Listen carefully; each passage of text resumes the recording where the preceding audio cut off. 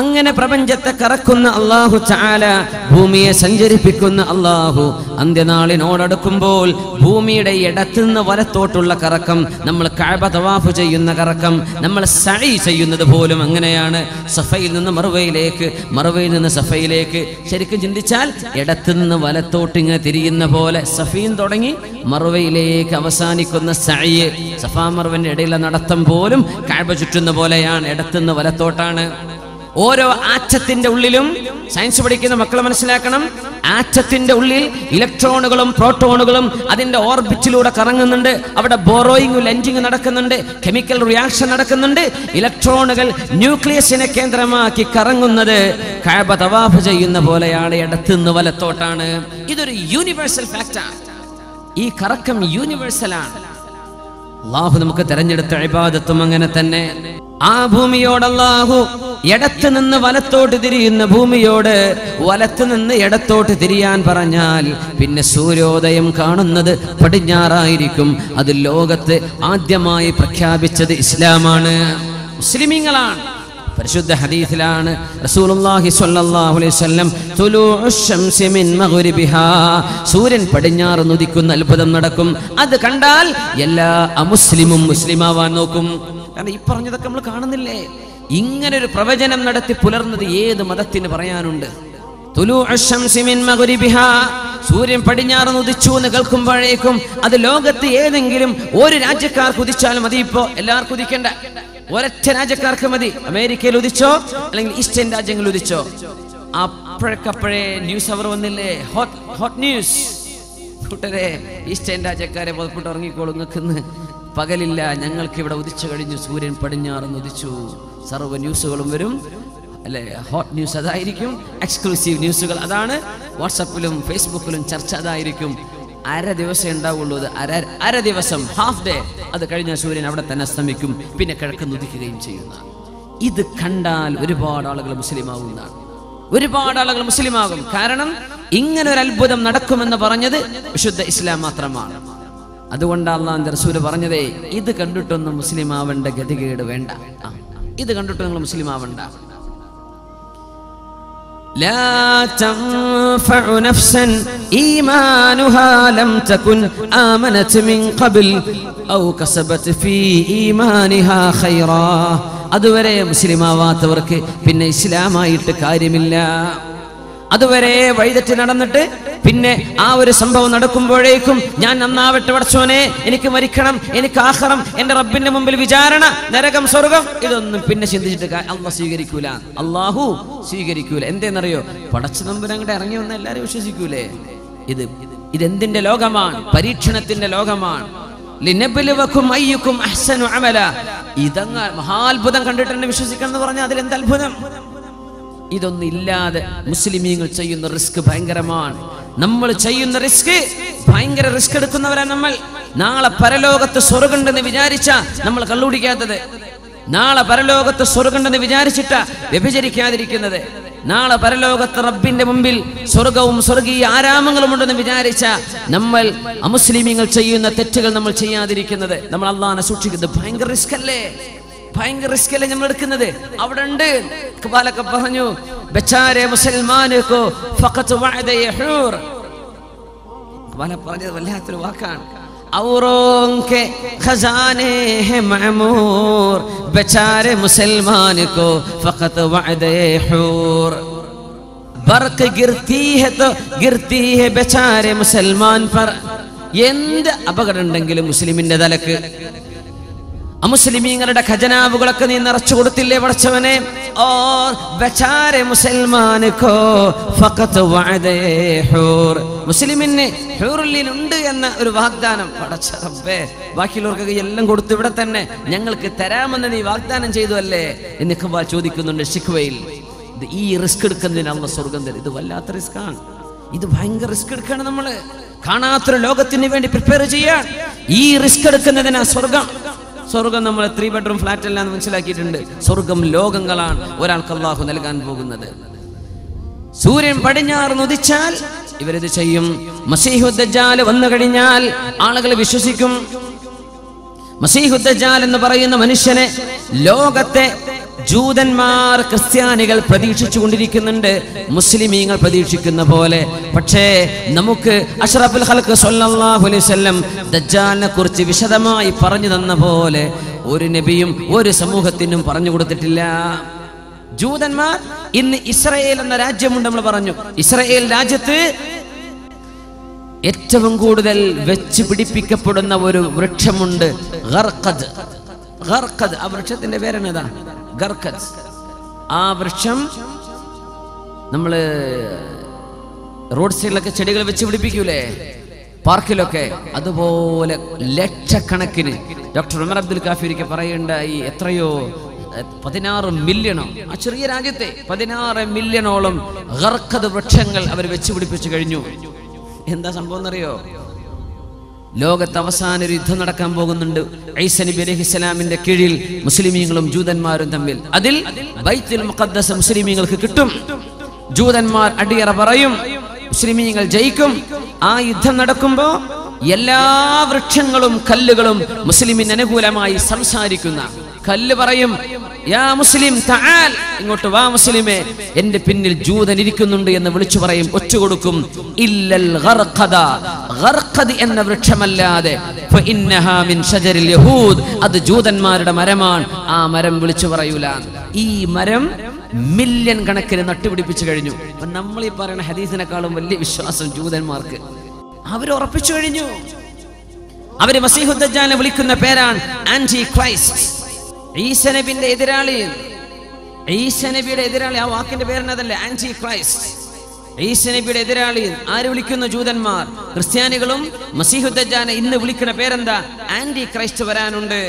ജൂതന്മാർ പ്രഖ്യാപിച്ചു കഴിഞ്ഞു, ആന്റി ക്രൈസ്റ്റ് വന്നാൽ ഞങ്ങൾ ലോകത്തിന്റെ ഭരണം ഏറ്റെടുക്കും, ഞങ്ങൾ ജയിച്ചടക്കും. ആന്റി ക്രൈസ്റ്റ് വന്നാൽ അല്ലാഹുവിന്റെ റസൂൽ പറയുമായിരുന്നു, മസീഹുദ് ദജ്ജാൽ ഈസാ നബി അലൈഹിസ്സലാമിനെ കണ്ടാൽ യദൂബു കമാ യദൂബുൽ മിൽഹു ഫിൽ മാ, വെള്ളത്തിൽ ഉപ്പ് ഡിസോൾവ് ആകുന്ന പോലെ, ഉപ്പ് ഉരുകിത്തീരുന്ന പോലെ ഈസാ നബിയെ കണ്ടാൽ ഈ മസീഹുദ് ദജ്ജാൽ എന്ന ദുഷ്ടനായ മനുഷ്യൻ ഉരുകിത്തീരുമെന്ന് റസൂലുള്ളാഹി സ്വല്ലല്ലാഹു അലൈഹി വസല്ലം. ഈ മസീഹുദ് ദജ്ജാലിനെ വധിക്കുന്നത് മഹാനായ ഈസാ നബി അലൈഹിസ്സലാമാണ്. ഈസാ നബിയാണ്. യഖ്തുലുഹു ഈസാ ഇബ്നു മറിയം, ഈസാ നബി, മറിയമിന്റെ പുത്രൻ ഈസാ നബി മസീഹുദ് ദജ്ജാലിനെ വധിക്കുക തന്നെ ചെയ്യും. എവിടെ വെച്ച്? ബിബാബ് ലുദ്, ലുദ് എന്ന നഗരത്തിന്റെ വാതിൽക്കൽ വെച്ചിട്ട്. ലുദ് ഇന്നത്തെ ഇസ്രായേലിലെ, പലസ്തീനികൾ നിന്ന് പിടിച്ചടക്കിയ ഇന്നത്തെ ഇസ്രായേൽ എന്ന് പറയുന്ന ടെറിറ്ററിയിലെ പ്രധാനപ്പെട്ട നഗരമാണ് ലുദ്. ഇസ്രായേലിന്റെ എയർപോർട്ട് കിടക്കുന്ന ഭാഗം ലുദ്ദാണ്.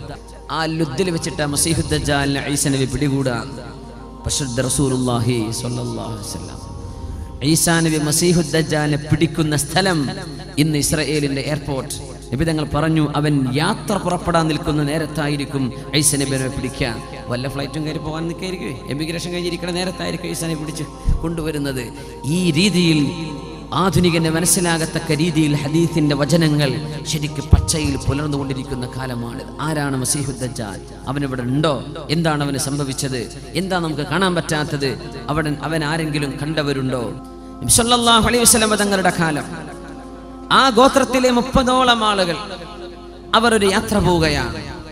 ആ യാത്രക്കാരിലുണ്ട് മഹാനായ സുഹാബി തമീമുദ് ദാരി റളിയല്ലാഹു അൻഹു. അപ്പോ 30ഓളം വരുന്ന ആളുകൾ, ലഹ്മ ജുദാം എന്ന ഗോത്രത്തിലെ 30ഓളം ആളുകൾ കടലിൽ യാത്ര പോയ ചരിത്രം സ്വഹീഹ് മുസ്ലിമിൽ കാണാൻ കഴിയും. സ്വഹീഹായ ഹദീസ്. ആ യാത്രക്കാരിലുണ്ട് മഹാനായ തമീമുദ് ദാരി റളിയല്ലാഹു അൻഹു. തമീമുദ് ദാരിയെ ഓർമ്മ വരണം. ആ സുഹാബിയാണ് ഉമറുൽ ഫാറൂഖ് റളിയല്ലാഹു അൻഹുവിന്റെ കാലത്ത് തറാവീഹ് നിസ്കാരം 20 റക്അത്ത് നിർവഹിക്കപ്പെട്ടപ്പോൾ ആ 20 റക്അത്ത് തറാവീഹിന് ഉമർ റളിയല്ലാഹു അൻഹു ഇമാം നിർത്തിയിരുന്ന സുഹാബി. 2 സുഹാബിമാരിൽ ഒരാൾ ഈ സുഹാബിയാണ് തമീമുദ് ദാരി റളിയല്ലാഹു അൻഹു. അദ്ദേഹം മുസ്ലിം ആവാനുണ്ടായ കാരണമാണ് പറയുന്നത്. ലഹ്മ ജുദാം ഗോത്രത്തിലെ 30ഓളം ആളുകൾ കടലിൽ യാത്ര പോയി. അവരുടെ കപ്പലുകൾ തകർന്നടിഞ്ഞ് ഒരു ദ്വീപിലെത്തിപ്പെട്ട കഥയാണ് അവർ പറഞ്ഞത്. അല്ലാഹുവിന്റെ റസൂലിനോട് വന്ന് പറഞ്ഞു കൊടുത്തു, ഉമ്മുഹാനി റളിയല്ലാഹു അൻഹ പറഞ്ഞു, അല്ലാഹുവിന്റെ റസൂൽ സ്വല്ലല്ലാഹു അലൈഹി വസല്ലം ഞങ്ങൾ എല്ലാവരെയും പള്ളിയിലേക്ക് വിളിച്ചിട്ട് പറഞ്ഞു, എല്ലാവരും ഇരിക്കിൻ. മാ ദഅഉതുകും ലിറഹ്ബത്തിൻ വലാ ലിറഗ്ബ. നിങ്ങളെ പേടിപ്പിക്കാനോ സന്തോഷിപ്പിക്കാനോ ഒന്നുമല്ല ഞാൻ ഇപ്പോൾ വിളിച്ചത്. വലാകിൻ തമീമനദ്ദാരി, പക്ഷേ തമീമുദ്ദാരി എന്ന ഈ ചെറുപ്പക്കാരൻ അഖ്ബറനി, എന്നോട് ചില കാര്യങ്ങൾ പറഞ്ഞു തന്നു. ആ കാര്യങ്ങൾ ഞാൻ നിങ്ങളെ പഠിപ്പിച്ച അതേ വസ്തുതകളായി അദ്ദേഹം കണ്ടിരിക്കുന്നു. അത് പഠിപ്പിച്ചു തരാൻ, തമീമുദ്ദാരിയുടെ അനുഭവം നിങ്ങൾക്ക് പറഞ്ഞു തരാനാണ് ഞാൻ നിങ്ങളെ വിളിപ്പിക്കുന്നത് എന്ന് പരിശുദ്ധ റസൂലുള്ളാഹി സ്വല്ലല്ലാഹു അലൈഹി വസല്ലം. സ്വഹീഹ് മുസ്ലിമിന്റെ ഹദീസ്. ഇതെന്തല്ല ദഈഫല്ല, എന്തല്ല മൗദൂഉൻ തള്ളിക്കളയുന്ന ഹദീസൊന്നുമല്ല. എന്താ സ്ട്രോങ് ഹദീസാണ് സ്വഹീഹ് മുസ്ലിം. ഞങ്ങൾ യാത്ര പോയി. അങ്ങനെ ഞങ്ങളുടെ കപ്പൽ തകർന്നടിഞ്ഞ് ഞങ്ങൾ ഒരു വിജനമായ ദ്വീപിലേക്ക് കയറി ചെന്നു. ഞങ്ങളൊക്കെ ക്ഷീണിച്ചിട്ടുണ്ട്, തകർന്നിട്ടുണ്ട്. 30ഓളം ആളുകളായ അറബികൾ. അന്ന് അറബികൾ ഒരുപാട് യാത്ര ചെയ്യുന്ന ആളുകളാണ്, വോയേജസ്. ഒരു GPS സംവിധാനം ഇല്ലാതെ അവർ യാത്ര ചെയ്തത്. നമ്മുടെ കോഴിക്കോട് കാപ്പാടും കൊച്ചിയിലും നമ്മുടെ കൊയിലാണ്ടിയിലൊക്കെ അറബികൾ നടത്തിയ യാത്രയൊക്കെ എങ്ങനെ, എന്തൊരു അത്ഭുതമാണല്ലേ. നമുക്ക് പോകാൻ പറ്റും. ഇപ്പോൾ എല്ലാ സംവിധാനമുള്ള കപ്പലുണ്ട്. ഒന്നുമില്ല, പായക്കപ്പല് പോരല്ലേ, എവിടെ എത്തുന്ന എന്തറിയും. അങ്ങനെ ധൈര്യം കാണിച്ചൊരു സമൂഹം ഉണ്ടായതുകൊണ്ടാണ് അവരിലേക്ക് അല്ലാഹുവിന്റെ റസൂലിനെ പറഞ്ഞയച്ചത് സ്വല്ലല്ലാഹു അലൈഹി വസല്ലം. അറബികൾ ചെയ്യുന്ന പോലെ ത്യാഗം ഒരു സമൂഹത്തിനും ചെയ്യാൻ പറ്റൂല എന്ന് അല്ലാഹുക്കറിയാം.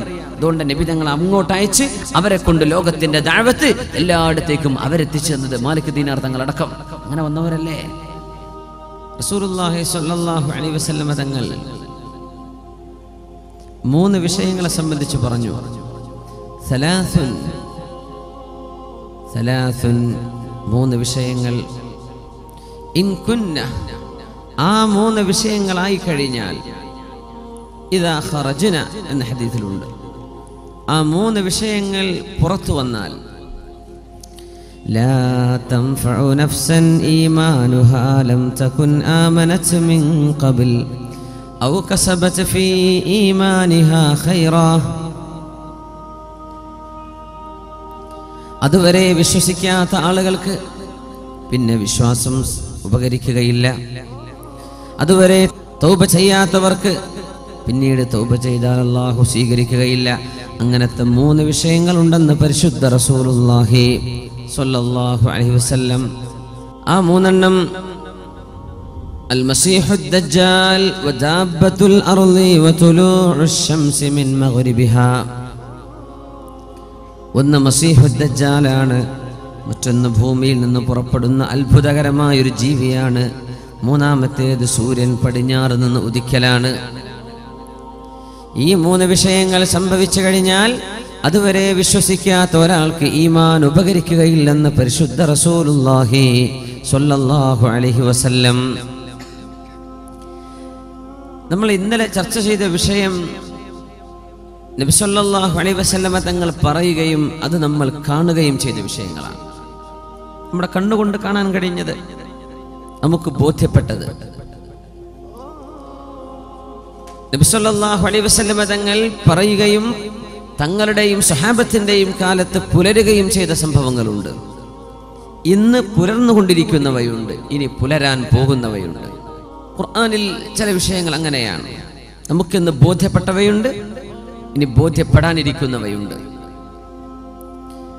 നമ്മുടെ ഇന്നലത്തെ പരിപാടി വീക്ഷിച്ച നമ്മുടെ ഹിന്ദു സുഹൃത്തുക്കളൊക്കെ പറഞ്ഞു അവർക്ക് ഖുർആനെ കുറിച്ചും അതിൻ്റെ ചില അത്ഭുതങ്ങളൊക്കെ കേൾക്കാൻ താല്പര്യമുണ്ട്. മാഷാ അല്ലാഹ്, ഭയങ്കര ഒരു സന്തോഷകരമായൊരു കാര്യമാണത്. പക്ഷെ നമ്മുടെ വിഷയം അന്ത്യനാളിൻ്റെ അടയാളങ്ങളുമായി ബന്ധപ്പെടുത്തി ആയതുകൊണ്ടാണ് അത്തരം വിഷയങ്ങൾ നമ്മൾ ചർച്ച ചെയ്യാതെ പോയത്. പക്ഷെ അവർക്ക് വേണ്ടിയെങ്കിലും കുറച്ച് കാര്യങ്ങൾ പറയണമെന്ന് എനിക്ക് തോന്നുകയാണ്. അതൊരു നല്ല താല്പര്യം, എനിക്ക് ഏറ്റവും ഇഷ്ടം അതാണ്.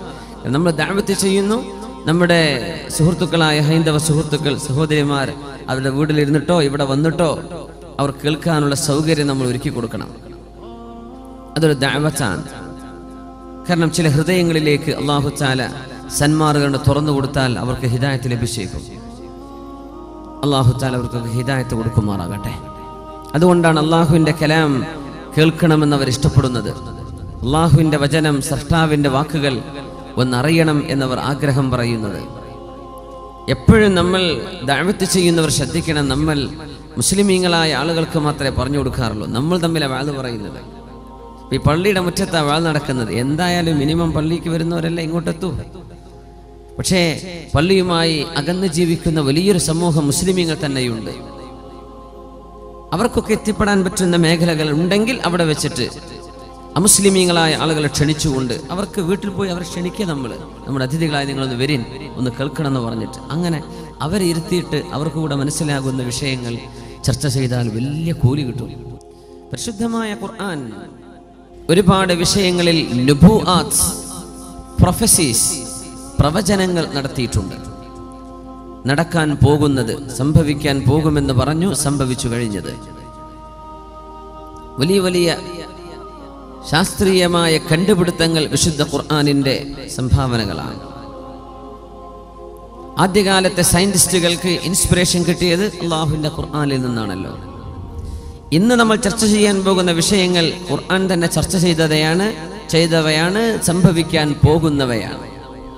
സംഭവിച്ചു കഴിഞ്ഞത് മനസ്സിലാകുമ്പോഴാണ് ഇനി സംഭവിക്കാനുള്ളതിനെ സംബന്ധിച്ച് നമുക്ക് ആകാംക്ഷ തോന്നുക, അല്ലെങ്കിൽ പഠിക്കാൻ താല്പര്യം തോന്നുക. പ്രസിദ്ധമായ ഖുർആൻ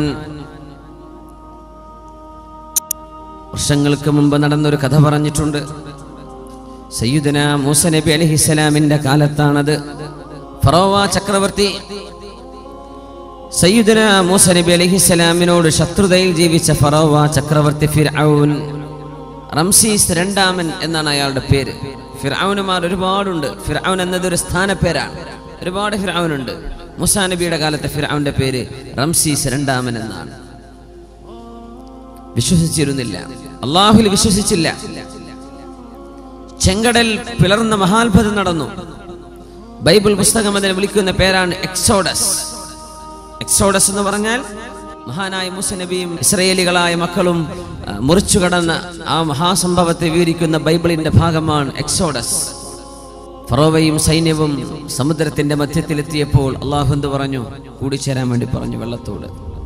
അങ്ങനെ മുങ്ങി മരിച്ചുപോയ ആളാണ് ഫറോവ ചക്രവർത്തി റംസീസ് രണ്ടാമൻ. അള്ളാഹു എന്താ പറഞ്ഞത്? ഫറോവ അന്നേരം പറഞ്ഞു, ആമൻതു അന്നഹു ലാ ഇലാഹ ഇല്ലല്ലദീ ആമനത് ബിഹി ബനൂ ഇസ്രായീൽ. ഇസ്രായേൽ സന്തതികൾ, യാക്കൂബ് നബിയുടെ മക്കൾ. ഇസ്രായേൽ എന്ന വാക്കിനർത്ഥം യാക്കൂബ് എന്നാണ്. യാക്കൂബ് നബിയുടെ മറ്റൊരു പേരാണ് ഇസ്രായേൽ. ബനു ഇസ്രായേൽ, ഇസ്രായേലിന്റെ മക്കൾ, യാക്കൂബ് നബിന്റെ മക്കളിലൂടെ വന്ന കുടുംബം. അതുകൊണ്ടാ ബനു ഇസ്രായേൽ എന്ന് പറയാൻ കാരണം. അല്ല, ഇന്നത്തെ ജൂതരാഷ്ട്രത്തിന്റെ പേര് ആയിട്ടല്ല നമ്മൾ മനസ്സിലാക്കേണ്ടത്. യാക്കൂബ് നബിയുടെ പേരാണത്. ഇസ്രായേൽ സന്തതികളും മൂസ നബിയും ഏതൊരു പടച്ചവനിലാണോ വിശ്വസിച്ചിരിക്കുന്നത്, ആ അള്ളാഹുവിൽ ഞാൻ വിശ്വസിച്ചിരിക്കുന്നു എന്ന് ഫറോവ വിളിച്ചു പറഞ്ഞപ്പോ വിശുദ്ധ ഖുർആൻ പറഞ്ഞു, ആന വഖദ് അസൈത ഖബ്ലു വകുൻത മിനൽ മുഫ്സിദീൻ. ഫറോവ, ഇത്രയും കാലം ഞാൻ പറഞ്ഞത് കേൾക്കാതെ നടന്നിട്ട് ഇപ്പോഴാണോ നിനക്ക് ബോധം വന്നത്? ഇപ്പോഴാണോ നീ വിശ്വസിക്കുന്നത്? നിന്റെ വിശ്വാസം സ്വീകരിക്കപ്പെടുകയില്ല. اليوم ننجيك ببدنك لتكون لمن خلفك آية. اليوم ننجيك, നിന്നെ നാം ഇന്ന് രക്ഷപ്പെടുത്തും. ബിബദനിക, നിന്റെ ഡെഡ് ബോഡി, നിന്റെ ശവശരീരം നാം സൂക്ഷിക്കും. ലിതകൂന ലിമൻ ഖൽഫക ആയ, നിന്റെ പിൻഗാമികളായി വരാൻ പോകുന്ന ആളുകൾക്ക് നീ ഒരു ദൃഷ്ടാന്തമായി മാറാൻ നിന്റെ ശവശരീരം നാം സൂക്ഷിച്ചു വെക്കും. ഈസ നബി അലൈഹിസ്സലാമിന്റെയും 3000 കൊല്ലങ്ങൾക്ക് മുമ്പ് BC 3000 അല്ലാഹു പറഞ്ഞ വാക്കാണ്. പ്രസിദ്ധമായ ഖുർആൻ ഇറങ്ങി. മുഹമ്മദ് റസൂലുള്ളാഹി സ്വല്ലല്ലാഹു അലൈഹി വസല്ലം തങ്ങൾ സ്വഹാബികൾക്ക് ഖുർആൻ പഠിപ്പിച്ചു കൊണ്ടിരിക്കെ സ്വഹാബികൾ ഒരാളും എന്ന് ചോദിച്ചില്ല, നബിയെ എവിടെയാണ് ഫറോവയുടെ ശരീരം കിടക്കുന്നത്? എവിടെയാണത് നബിയെ? അന്ന് കിട്ടിയിട്ടുണ്ടോ? കിട്ടിയിട്ടില്ല. അവരും ഓതുന്നുണ്ട്, അൽയൗമ നുനജ്ജീക ബിബദനിക ലിതകൂന ലിമൻ ഖൽഫക ആയ. നിന്റെ പിൻഗാമികൾക്ക് മാതൃകയാവാൻ ഫറോവ നിന്റെ ശരീരം നമ്മൾ സൂക്ഷിച്ചു വെക്കും കേട്ടോ. സുഹാബികൾ ചോദിച്ചില്ല, നബിയെ ഇങ്ങനെ ഒരു വാക്ക് അല്ലാഹു പറഞ്ഞിട്ട് ഫറോവയുടെ ശരീരം ഞങ്ങൾക്ക് കാണാൻ കിട്ടിയിട്ടില്ലല്ലോ. ചോദിച്ചില്ല, അവർക്കറിയാം ഖുർആൻ അല്ലാഹുവിന്റെ കലാമാണ്. താബിഈങ്ങൾ ചോദിച്ചിട്ടില്ല, ഉലമാഇനോട് സംശയം ഉയർത്തിയിട്ടില്ല. അല്ലാഹു പറയുന്നു എവിടെയാണ് ശരീരമെന്നറിയില്ല. താബിഈകളുടെ കാലം കഴിഞ്ഞു. 1400 കൊല്ലത്തിനിടക്ക് കഴിഞ്ഞ 2 നൂറ്റാണ്ടുകൾക്ക് മുമ്പാണ് ലോകത്ത് ഓറിയന്റലിസ്റ്റുകൾ എഴുതിവിട്ടത് എവിടെ ആ ശരീരം. ഓറിയന്റലിസ്റ്റുകാർ അവരെഴുതിവിടാണ്, ഖുർആനിൽ തെറ്റുണ്ട് എന്ന് വരുത്താൻ അവര് വിഫല ശ്രമം നടത്തുകയാണ്. എവിടെയാണ് ആ ശരീരം? ആ നേരത്താണ് അല്ലാഹു 20-ാം നൂറ്റാണ്ടിലേക്ക് കടക്കുന്ന സമയത്ത് 1905 ഉള്ളിൽ 20-ാം നൂറ്റാണ്ടിലേക്ക് കടന്നപ്പോഴേക്കും ഈജിപ്തിന്റെ ഡെൽറ്റയിൽ നിന്ന് ശവപ്പെട്ടി കാണുന്നത്. ആ ശവപ്പെട്ടിയുടെ ഉള്ളിൽ കിടക്കുന്ന മനുഷ്യൻ ആരാണെന്നറിയാൻ തിരക്കായി. BC 3000-ങ്ങളിൽ ജീവിച്ചുപോയ ഈജിപ്ഷ്യന്മാർക്ക് മമ്മികളാക്കി സൂക്ഷിക്കാൻ, ഡെഡ് ബോഡികൾക്ക് നാശം വരാതെ സൂക്ഷിക്കാനുള്ള കഴിവ് പോലും അല്ലാഹു പഠിപ്പിച്ചു കൊടുത്തത് പരിശുദ്ധമായ ഖുർആനിന്റെ ഈ വാക്യം സാധിക്കാനായിരിക്കണം. 20-ാം നൂറ്റാണ്ടിന്റെ ആദ്യത്തിൽ പെട്ടി പരിശോധിച്ചു നോക്കി. ലണ്ടൻകാരൻ കൊണ്ടുപോയി മ്യൂസിയത്തിലേക്ക് സയന്റിസ്റ്റുകൾ പഠിച്ചു നോക്കി. ഈജിപ്തിന്റെ പുരാതനമായ ഈജിപ്ഷ്യൻ ലിപികൾ അവർ വായിച്ചെടുത്തു. നോക്കുമ്പോൾ മഹാനായ മൂസ നബി അലൈഹിസ്സലാമിനോട് പടപൊരുതി ചെങ്കടലിൽ അല്ലാഹു മുക്കിക്കൊന്ന റംസീസ് രണ്ടാമൻ എന്ന ഫറോവയുടെ ഡെഡ് ബോഡിയാണിത്. ആ ഡെഡ് ബോഡി ഇന്ന് കിടക്കുന്നത് ഈജിപ്തിന്റെ നാഷണൽ മ്യൂസിയത്തിൽ കിടക്കുന്നുണ്ട്. ആർക്കും പോയി കാണാൻ പറ്റും. അവിടുത്തെ അത്ഭുതം, ഏത് ഡെഡ് ബോഡിയും സൂക്ഷിക്കാൻ ചില ആർട്ടിഫിഷ്യൽ മരുന്നുകൾ ഉപയോഗിക്കണം. ഈ ഫറോവയുടെ ഡെഡ് ബോഡിക്ക് ഒരു മരുന്നും വേണ്ട, വെറും ചിൽക്കൂടിൽ വെച്ചിരിക്കുക. 3000 കൊല്ലങ്ങൾ അഷ്റഫുൽ ഖൽഖിന്റെ മുമ്പ് തങ്ങളുടെ കാലമാകുമ്പോഴേക്കും 3500 കൊല്ലങ്ങൾ കഴിഞ്ഞു. അതും കഴിഞ്ഞൊരു 1400 കൊല്ലം കൂടെ കഴിയുമ്പോഴേക്ക് ആലോചിച്ച് നോക്കണം, 5000 കൊല്ലം പഴക്കമുള്ള ഒരു ശരീരം അള്ളാഹുവിന്റെ വചനങ്ങളിൽ ഞാൻ സൂക്ഷിക്കുമെന്ന് അള്ളാഹു പറഞ്ഞാൽ അത് നടക്കുകയാണ്. ആ ശരീരം മനുഷ്യർക്ക്, ലോകത്തുള്ള സർവ്വ മനുഷ്യരും സംശയാലുക്കളായ ആളുകൾക്ക്, വിശുദ്ധ ഖുർആനിന്റെ പാരായണത്തിൽ അത്ഭുതം മതിയാവാത്തവർക്ക്, വിശുദ്ധ ഖുർആനിന്റെ സാഹിത്യ ഭംഗി തികയാത്തവർക്ക്, വിശുദ്ധ ഖുർആനിന്റെ ആത്മീയമായ ഉത്ബോധനം തികയാത്തവർക്ക് കണ്ണുകൊണ്ട് കാണാനുള്ള അവസരം അല്ലാഹു നൽകിയിരിക്കുകയാണ്. ഫറോവയുടെ ഡെഡ് ബോഡി ഇന്നും കിടക്കുകയാണ്. എപ്പോഴാണ് കണ്ടെത്തിയത്? 20-ാം നൂറ്റാണ്ടിൽ. എന്താ ഇങ്ങോട്ട് ബന്ധിച്ചു വെച്ചത്? അപ്പോഴല്ലേ സംശയത്തിന്റെ ആളുകൾ വന്നത്. അവര് കണ്ടോട്ടെ. ബിസ്മില്ലാഹിർ റഹ്മാനിർ റഹീം. ഗുലിബത്തിർ റൂം ഫീ അദ്നൽ അർളി വഹും മിൻ ബഅദി ഗലബിഹിം സയഗ്ലിബൂൻ ഫീ ബിദ്ഇ സിനീൻ. ഗുലിബത്തിർ റൂം, ക്രിസ്ത്യാനികളായ റോമക്കാർക്ക് പരാജയം സംഭവിച്ചു. ഫീ അദ്നൽ അർളി, ഭൂമിയിലെ ഏറ്റവും താഴ്ചയുള്ള പ്രദേശത്ത്. അദ്നൽ അർള്, the lowest point on earth. ഞാൻ മക്കളോട് ചോദിക്കട്ടെ, ലോകത്ത് ഏറ്റവും സമുദ്രത്തിന്റെ സീ ലെവലിൽ നിന്ന് ഏറ്റവും താഴെ കിടക്കുന്ന മണ്ണ് എവിടെയാണ്? ഭൂമിയിലെ ഏറ്റവും ലോവസ്റ്റ് പോയിന്റ് എവിടെയാണ്? ഫലസ്തീനിന്റെ അടുത്താണ്. വിശുദ്ധ ഖുർആൻ ഉപയോഗിച്ചു ഫീ അദ്നൽ അർളി, അള്ളാന്റെ ഭൂമിയിലെ ഏറ്റവും താഴ്ന്ന പ്രദേശം. ദനാ യദ്നു, അദ്ന എന്ന് പറഞ്ഞാൽ the lowest, അത് സൂപ്പർലേറ്റീവ് പ്രയോഗമാണ്. ലോവസ്റ്റ് പോയിന്റ് ഓൺ എർത്ത്, അള്ളാന്റെ ഭൂമിയിലെ ഏറ്റവും താഴ്ചയുള്ള പ്രദേശം.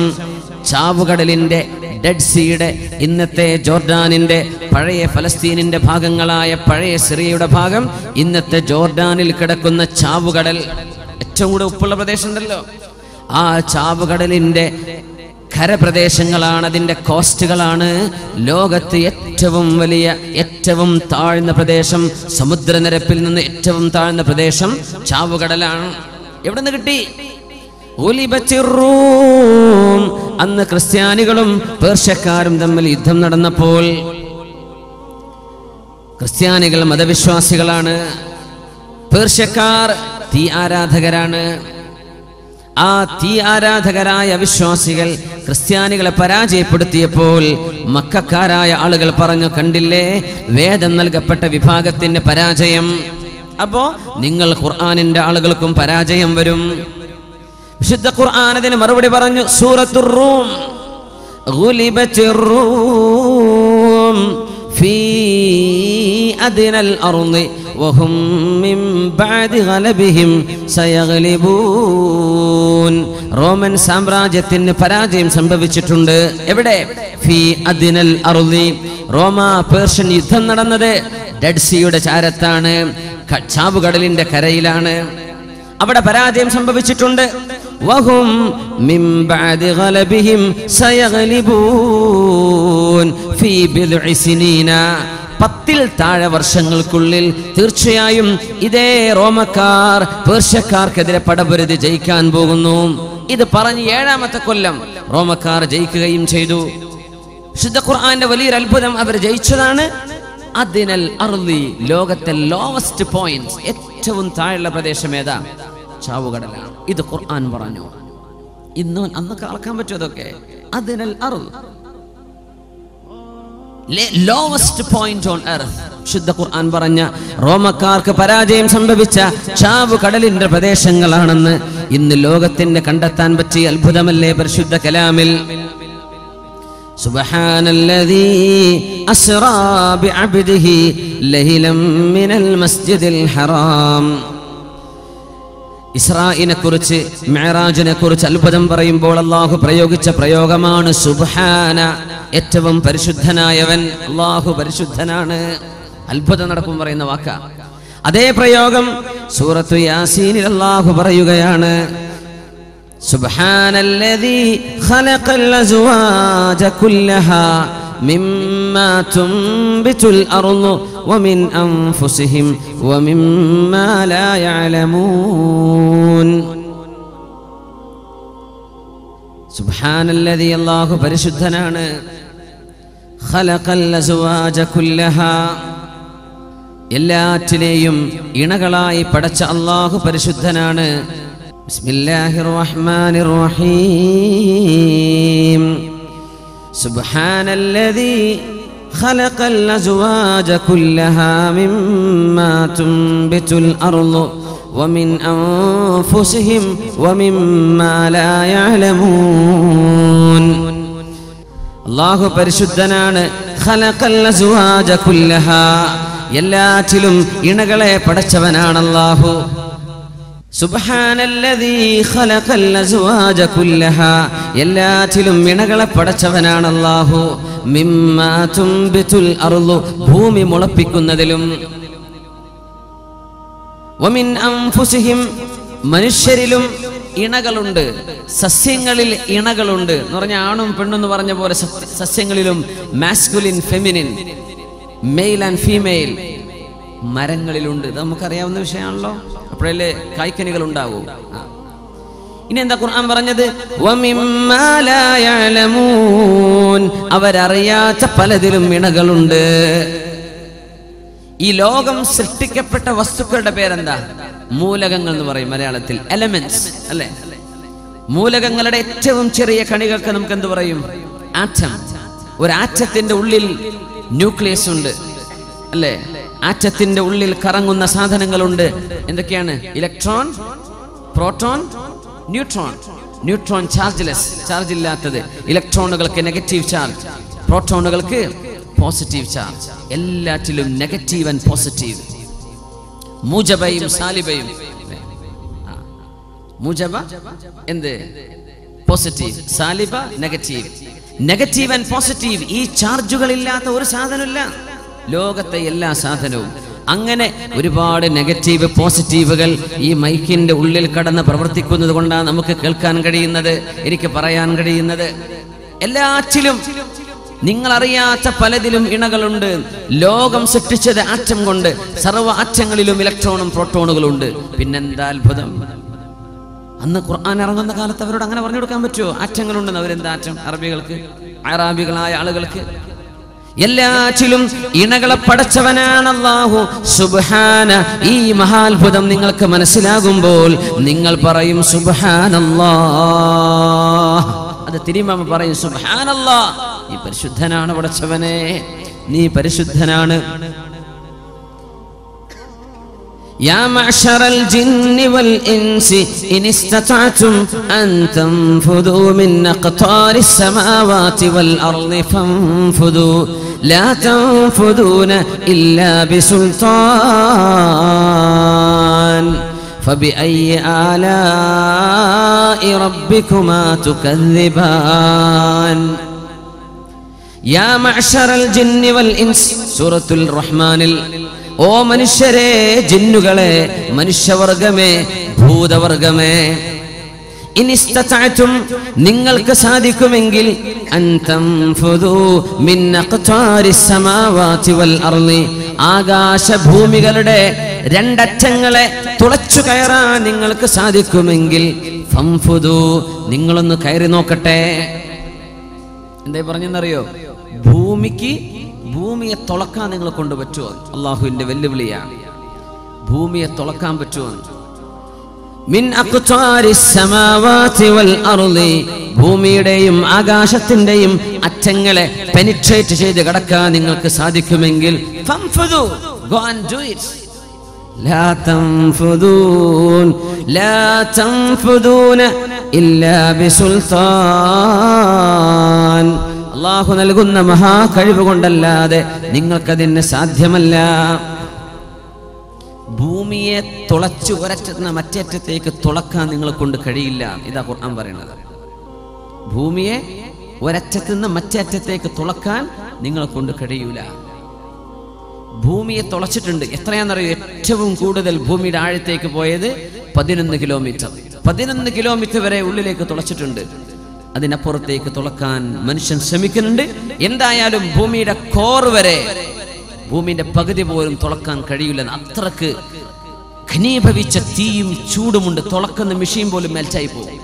അല്ലാഹു പറയാ, ലാ തൻഫുദൂൻ, നിങ്ങൾക്കതിന് കഴിയൂല, നിങ്ങൾക്കതിന് കഴിയില്ല. ശ്രമിച്ചു നോക്കിക്കോളൂ, കഴിയൂല. ആകാശത്തിന്റെ മണ്ഡലങ്ങളെ തുളച്ചു കടക്കാൻ നിങ്ങൾക്ക് സാധിക്കുമോ? ചന്ദ്രനിൽ പോകാൻ പറ്റുമോ? മാർസിലേക്ക്, സാറ്റേണിലേക്ക് പോകാൻ പറ്റുമോ? ചൊവ്വയിലേക്ക് പോകാൻ പറ്റുമോ? ഇതിനെ കുറിച്ചല്ല ഈ പറയുന്നത്. ആകാശത്തിന്റെ അറ്റം അതെവിടെയാണെന്ന് പോലും ഇന്ന് സയൻസിനെ കണ്ടെത്താൻ പറ്റിയിട്ടില്ല.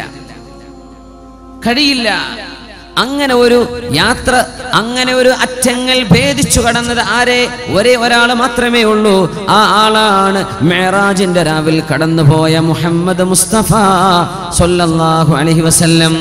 തങ്ങളാണ് ആകാശത്തിന്റെ, ഗംഗയുടെ ആകാശത്തിന്റെ അതിരുകളെ കടന്നുപോയത്. വേറെ ഒരാൾക്കും അത് കഴിയൂല. വിശുദ്ധ ഖുർആൻ പറയുന്നു, മിൻഹാ ഖലഖനാകും വഫീഹാ നുഈദുകും വമിൻഹാ നുഖ്രിജുകും താറതൻ ഉഖ്റാ. ഇത് വലിയൊരു അത്ഭുതമാണ്. മിൻഹാ ഖലഖനാകും, മയ്യിത്തിനെ നമ്മൾ ഖബറിലേക്ക് വെക്കുമ്പോൾ പറയുന്ന വാക്കാണത്. മണ്ണിൽ നിന്നാണ് നിങ്ങളെ ഞാൻ പടച്ചത്. വഫീഹാ നുഈദുകും, മണ്ണിലേക്ക് തന്നെ നിങ്ങളെ ഞാൻ മടക്കും. വമിൻഹാ നുഖ്രിജുകും താറതൻ ഉഖ്റാ, ഒരിക്കലൂടെ മണ്ണിൽ നിന്ന് നിങ്ങൾക്ക് ഞാൻ പുനർജന്മം നൽകും. ഇത് പഠിക്കാനുള്ള വിഷയം എന്താണെന്നറിയോ? ഭൂമി വിട്ട് മനുഷ്യൻ എങ്ങനെ സഞ്ചരിച്ചാലും ശരി, മരിക്കണമെങ്കിൽ ഭൂമിയിലേക്ക് മനുഷ്യൻ തിരിച്ചു വരുന്നതാണ്. ചന്ദ്രനിൽ പോയാലും ശരി, ചൊവ്വയിൽ അവിടെ ഒന്നും ഖബറടക്കേണ്ട ആവശ്യം വരില്ല. ഒരു മനുഷ്യനും സ്പേസിൽ പോയി മരിക്കാൻ പോകുന്നില്ല. മരിക്കാൻ ഭൂമിയിലേക്ക് തിരിച്ചു വരും. അതുകൊണ്ട് കൽപ്പന ചൗള ലാൻഡ് ചെയ്തുകൊണ്ടിരിക്കെ ഏതാനും സെക്കൻഡുകൾ ബാക്കി നിൽക്കെ മയ്യിത്താവാൻ ഭൂമിയിലേക്ക് തിരിച്ചെത്തിയത്. വലിയൊരു സ്പേസ് എക്സ്പെഡിഷൻ കഴിഞ്ഞിട്ട്. ഓർമ്മല്ലേ? എന്താ കാരണം എന്നറിയോ? അള്ളാന്റെ വാക്ക, വഫീഹാ നുഈദുകും, ഭൂമിയിലേക്ക് തന്നെ നിങ്ങളെ ഞാൻ മടക്കി കൊണ്ടുവരും. അവിടെ പോയിട്ട് ഫ്ലാറ്റ് എടുത്തോ, അതൊന്നും വിഷയമല്ല. മരിക്കാൻ ഈ മണ്ണ് വേണം. ഇവിടെ നിന്നാണ് നിങ്ങളെ ഞാൻ പടച്ചത്. അതുകൊണ്ട് ഇത് ഖുർആനിന്റെ വെല്ലുവിളിയാണ്. മനുഷ്യൻ സ്പേസിൽ പോയി മരിച്ചാലും അവന്റെ ഡെഡ് ബോഡി കിടക്കാൻ ഭൂമിയല്ലാത്തൊരു മണ്ണ് അല്ലാഹു നിശ്ചയിച്ചിട്ടില്ല. ആകാശം എന്ന് പറയുന്ന ഫ്ലൈറ്റ് സഞ്ചരിക്കുന്ന വായു ഭൂമിയുടെ ഭാഗമാണത്. അന്തരീക്ഷം ഭൂമിന്റെ ഭാഗമാണ്. അതിനുള്ളിൽ മരിക്കാം. പക്ഷേ മയ്യിത്ത് ഭൂമിന്റെ ഉള്ളിലാണ് കിടക്കുന്നത്. വഫീഹാ നുഈദുകും, ഭൂമിയിലേക്ക് നിങ്ങളെ ഞാൻ തിരിച്ചു കൊണ്ടുവരും. ഖുർആൻ പറഞ്ഞ അത്ഭുതമാണ്. മറ്റൊരു വലിയ അത്ഭുതം ഖുർആൻ പറഞ്ഞത് ഫ്ലൈറ്റുകളെ സംബന്ധിച്ചാണ്. ഫ്ലൈറ്റിനെ കുറിച്ച്. അതെങ്ങനെ? അങ്ങനെ ഉണ്ടല്ലോ, ഒന്ന് സൂറത്തു തബാറക്കയിലല്ലേ? അവലം യറൗ ഇല ത്വയ്രി ഫൗഖഹും സാഫാത്തിൻ വയഖ്ബിദ്ന മാ യുംസികുഹുന്ന ഇല്ലർ റഹ്മാൻ. ശരിയല്ലേ? ഇനി സൂറത്തു നഹ്ലിലേക്ക് വരാം. അവലം യറൗ ഇല ത്വയ്രി മുസഖറാത്തിൻ ഫീ ജൗവിസ് സമാ അവലം യറൗ ഇല ത്വയ്രി മുസഖറാത്തിൻ ഫീ ജൗവിസ് സമാ മാ യുംസികുഹുന്ന ഇല്ലല്ലാഹ്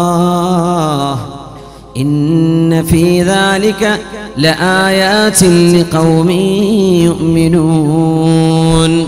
ത്വയ്ർ എന്ന് പറഞ്ഞാൽ പറക്കുന്നവ, പക്ഷി എന്ന് പറയാം.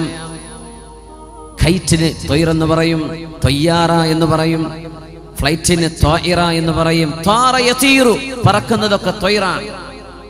അല്ലാഹ് ചോദിക്കാൻ, അവലം യറൗ, നിങ്ങൾ കാണുന്നില്ലേ, ഇല ത്വയ്രി ഫൗഖഹും, നിങ്ങളുടെ മീതെ പറക്കുന്നവയെ കാണുന്നില്ലേ? ഏതാണ്? പക്ഷികൾ. നിങ്ങളുടെ മീതെ സാഫാത്തിൻ വയഖ്ബിദ്ന, ചിറകുകൾ വിടർത്തിയിട്ടും ചിറകുകൾ കൂട്ടിപ്പിടിച്ചും പറക്കുന്നവയെ കാണുന്നില്ലേ? മാ യുംസികുഹുന്ന ഇല്ലർ റഹ്മാൻ, കാരുണ്യവാനായ അല്ലാഹു അല്ലാതെ മറ്റാരുമല്ല പക്ഷികൾക്ക് പറക്കാൻ സഹായിച്ചത്. കാരുണ്യവാൻ. കരുണ ചെയ്യണമെങ്കിൽ ജീവനുള്ള സാധനത്തിനോടാ കരുണ ചെയ്യുക. അപ്പോഴല്ലേ കാരുണ്യം എന്ന് പറയുള്ളൂ. ജീവനുള്ളതിനോടാണ് കരുണ ചെയ്യുക. റഹ്മത്ത് ജീവനുമായി ബന്ധപ്പെട്ട് കിടക്കുന്നു. മാ യുംസികുഹുന്ന ഇല്ലർ റഹ്മാൻ, കാരുണ്യവാനാണ് അവരെ പിടിച്ചു നിർത്തുന്നത്. ഇന്നഹു ബികുല്ലി ശൈഇൻ ബസീർ, എല്ലാം കാണുന്നവനാണ് അല്ലാഹു. സൂറത്തുൻ നഹ്ലിൽ അല്ലാഹു ഖുർആനിൽ ആവർത്തനങ്ങൾ ചെയ്യില്ല. ഖുർആനുകൾ ആവർത്തനമില്ലെന്നാണ്. ആവർത്തനമില്ല. തോന്നും നമുക്ക് ആവർത്തനാണോ? മൂസ നബി അലൈഹിസ്സലാമിന്റെ ചരിത്രം 82 പ്രാവശ്യം അല്ലാഹു ആവർത്തിച്ചിട്ടുണ്ട്. മൂസ നബിയുടെ ചരിത്രം ഓരോന്ന് പറയുമ്പോഴും പുതിയ ആശയമാണ്, ആവർത്തനം വരില്ല. അലിമഹു മൻ അലിമ വജഹിലഹു മൻ ജഹില, ഇത് മനസ്സിലാകുന്നവർക്ക് മനസ്സിലാകുന്നു. ഇതാണ് വിഷയം. ഇതേ ആശയം സൂറത്തുൻ നഹ്ലിൽ എന്താ അല്ലാഹു അവിടെ പറയുന്നത്? അവലം യറൗ ഇല ത്വയ്രി, അവര് പറക്കുന്നവയെ നോക്കുന്നില്ലേ, കാണുന്നില്ലേ? ഫൗഖഹു എന്ന് പറഞ്ഞോ? അവരുടെ മീതെ ഇല്ല. സ്വാഫാത്തിൻ വയഖ്ബിദ്ന എന്നുണ്ടോ? അതുമില്ല. മുസഖറാത്തിൻ ഫീ ജൗവിസ് സമാ, ആകാശത്തിന്റെ മണ്ഡലങ്ങളിൽ. മുസഖറാത്തിൻ, കൺട്രോൾ ചെയ്യപ്പെട്ടത്. കൺട്രോൾ ചെയ്യപ്പെട്ട തസ്ഖീർ. സുബ്ഹാനല്ലദീ സഖറ ലനാ ഹാദാ എന്നല്ലാഹു ചൊല്ലാൻ പഠിപ്പിച്ചത് വാഹനം കയറുമ്പോഴാണ്, അല്ലേ? സുബ്ഹാനല്ലദീ സഖറ ലനാ ഹാദാ വമാ കുന്നാ ലഹു മുഖ്രിനീൻ. സുബ്ഹാന സഖറ ലനാ അല്ലദീ സഖറ ലനാ, ഞങ്ങൾക്ക് വാഹനമായി ഉപയോഗിക്കാൻ ഒതുക്കി തന്ന പടച്ചവനെ. ഇനി നോക്കുക, അവലം യറൗ ഇല ത്വയ്രി, ഇത് ഫ്ലൈറ്റിനെ കുറിച്ചാണെന്നാ പറയുന്നത്. അവലം യറൗ ഇല ത്വയ്രി, പറക്കുന്നവയെ അവർ കാണുന്നില്ലേ?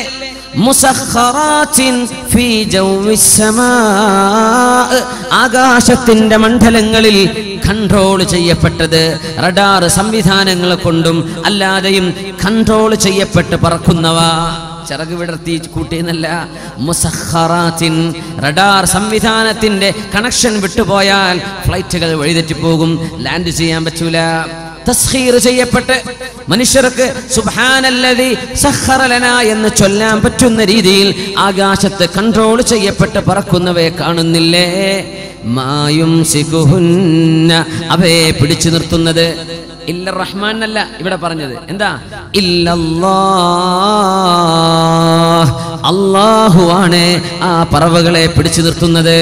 അല്ലാഹ് എന്ന് പറഞ്ഞാൽ ജീവനുള്ളതിനും ഇല്ലാത്തതിനെയും പറയുമ്പോഴാ അല്ലാഹ് എന്ന് പ്രയോഗിക്കുക. ജീവനുള്ളതിനോട് പറയുമ്പോഴാ റഹ്മാൻ, കാരുണ്യവാൻ. പറവകൾ ജീവികളാണ്, അവരോട് കാരുണ്യവാനാ അവരെ പിടിച്ചു നിർത്തുന്നത്. ആകാശത്ത് പറക്കുന്ന, പൈലറ്റ് ഇല്ലാതെ പറക്കുന്ന, റഡാർ കൊണ്ട് സംവിധാനിക്കപ്പെട്ട, കൺട്രോൾ ചെയ്യപ്പെട്ട പൈലറ്റ്ലെസ് വിമാനങ്ങളുണ്ട്. വിമാനം അലൂമിനിയമാണ്, ഇരുമ്പാണ്, മറ്റു ലോഹങ്ങളാണ്. മനുഷ്യന്മാരകത്തുണ്ടായിട്ടും ഇല്ലാതെയും പറക്കുന്ന വിമാനങ്ങളുണ്ട്.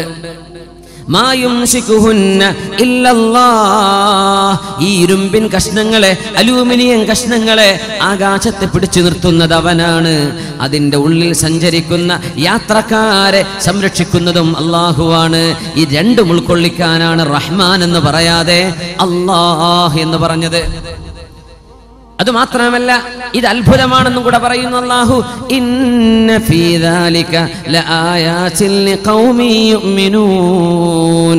ഈമാനുള്ളവർക്ക്, വിശ്വാസമുള്ളവർക്ക്, അല്ലാഹുവിനെ പറ്റി മനസ്സിലാക്കാൻ ആഗ്രഹിക്കുന്നവർക്ക് ഇതിലൊക്കെ ദൃഷ്ടാന്തങ്ങളുമുണ്ട്. ഇനിയിപ്പോൾ ഫ്ലൈറ്റ് എന്ന് മനസ്സിലാക്കാതെ അർത്ഥം വെച്ചാൽ ഇത് പറവാന്ന് അർത്ഥം വെക്കാം, ബേർഡ്സ് അർത്ഥം വെക്കാം, ഒരു കുഴപ്പമില്ല. പക്ഷേ ഇത് വിമാനത്തെ സംബന്ധിച്ചുള്ള സൂചനകളാണ്. ഇങ്ങനെ പറക്കുന്നവയുണ്ട്.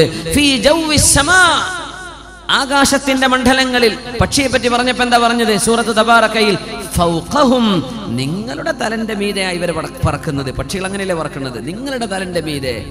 വിമാനത്തെ പറ്റി പറഞ്ഞു ഫീ ജൗവിസ് സമാ, ഭൂമിയിൽ നിന്ന് 40,000 50,000 അടി ഉയരത്തിലാണ് ഫ്ലൈറ്റ് പറക്കുന്നത്. 40,000, 40,000 ഫീറ്റ്, 35,000 ഫീറ്റ്, 60,000 ഫീറ്റ് ഹൈറ്റിലാണ് പറക്കുന്നത്. ഇങ്ങനെയൊക്കെ സംവിധാനിച്ച പടച്ചവനെ നിങ്ങൾക്ക് മനസ്സിലാവുന്നില്ലേ? 20-ാം നൂറ്റാണ്ടിനോട് ഖുർആൻ സംസാരിക്കുകയാണ്, 21-ാം നൂറ്റാണ്ടിനോട് ഖുർആൻ സംസാരിക്കുകയാണ്. ഇങ്ങനെ നോക്കിയാൽ അത്ഭുതങ്ങളുടെ കലവറകളാണ്. അള്ളാഹു പഠിക്കാൻ തൗഫീക്ക് തരട്ടെ. ഈ കലാം സംഭവിക്കാൻ പോകുന്ന ഒരുപാട് അത്ഭുതങ്ങൾ ഇനി പറയാൻ പോവാണ്. പരിശുദ്ധമായ ഖുർആൻ വ്യാഖ്യാനിച്ചുകൊണ്ട് പറഞ്ഞു തരുന്നുണ്ട്. അന്ത്യനാളിനോടടുക്കുമ്പോൾ അള്ളാഹു ചെയ്യുന്ന വലിയ വലിയ അത്ഭുതങ്ങൾ, വലിയ അത്ഭുതങ്ങൾ. ഖുർആൻ തന്നെ പറയുന്നു, വഇദൽ ബിഹാറു ഫുജ്ജിറത്, കടൽ ജലം കരയിലേക്ക് കയറാൻ പോകുന്നുണ്ട്. വഇദൽ ബിഹാറു ഫുജ്ജിറത്, കടൽ ജലം കരയിലേക്ക് ഒഴുകും. സീ ലെവൽ ഉയരും. ഇന്ന് ലോകത്തെ ഏറ്റവും വലിയ ചർച്ച എന്താ? Global warming. ഗ്ലോബൽ വാർമിംഗ് ഏറ്റവും വലിയ ആഗോള താപനം. ആഗോള താപനം എന്നത് വാർമിംഗ് ശരിക്കൊരു വാർണിംഗ് ആണ്. ഇത് അള്ളാഹുവിന്റെ വാർണിംഗ് ആണ്, താക്കീതാണെന്നാണ്. ഐസുമലകൾ കാണാനില്ല, ഐസുമലകൾ കാണാനില്ല. ഗ്രീൻലാൻഡിലെയും പസഫിക്കിന്റെ ഭാഗങ്ങളിൽ കിടക്കുന്ന എത്രയോ ഐസിന്റെ മലകൾക്ക് അഡ്രസ് ഇല്ല. എവിടെ പോയി? മെൽറ്റായി പോയിരിക്കുകയാണ്. പോളാർ റീജിയനുകളിൽ, സൂര്യൻ ഉദിക്കാത്ത പ്രദേശങ്ങളിൽ കിടക്കുന്ന എത്രയോ മലകൾ ഇന്ന് അപ്രത്യക്ഷമായിട്ടുണ്ട്. ഐസിന്റെ മലകൾ. സയന്റിസ്റ്റുകളല്ലേ പറയുന്നത്. എന്താ കാരണം? ചൂട് കൂടിയിട്ട് അവയൊക്കെ ഉരുകി ഒലിച്ച് വെള്ളത്തിലേക്ക് അലിയുകയാണ്. അങ്ങനെ ഗ്രീൻലാൻഡിൽ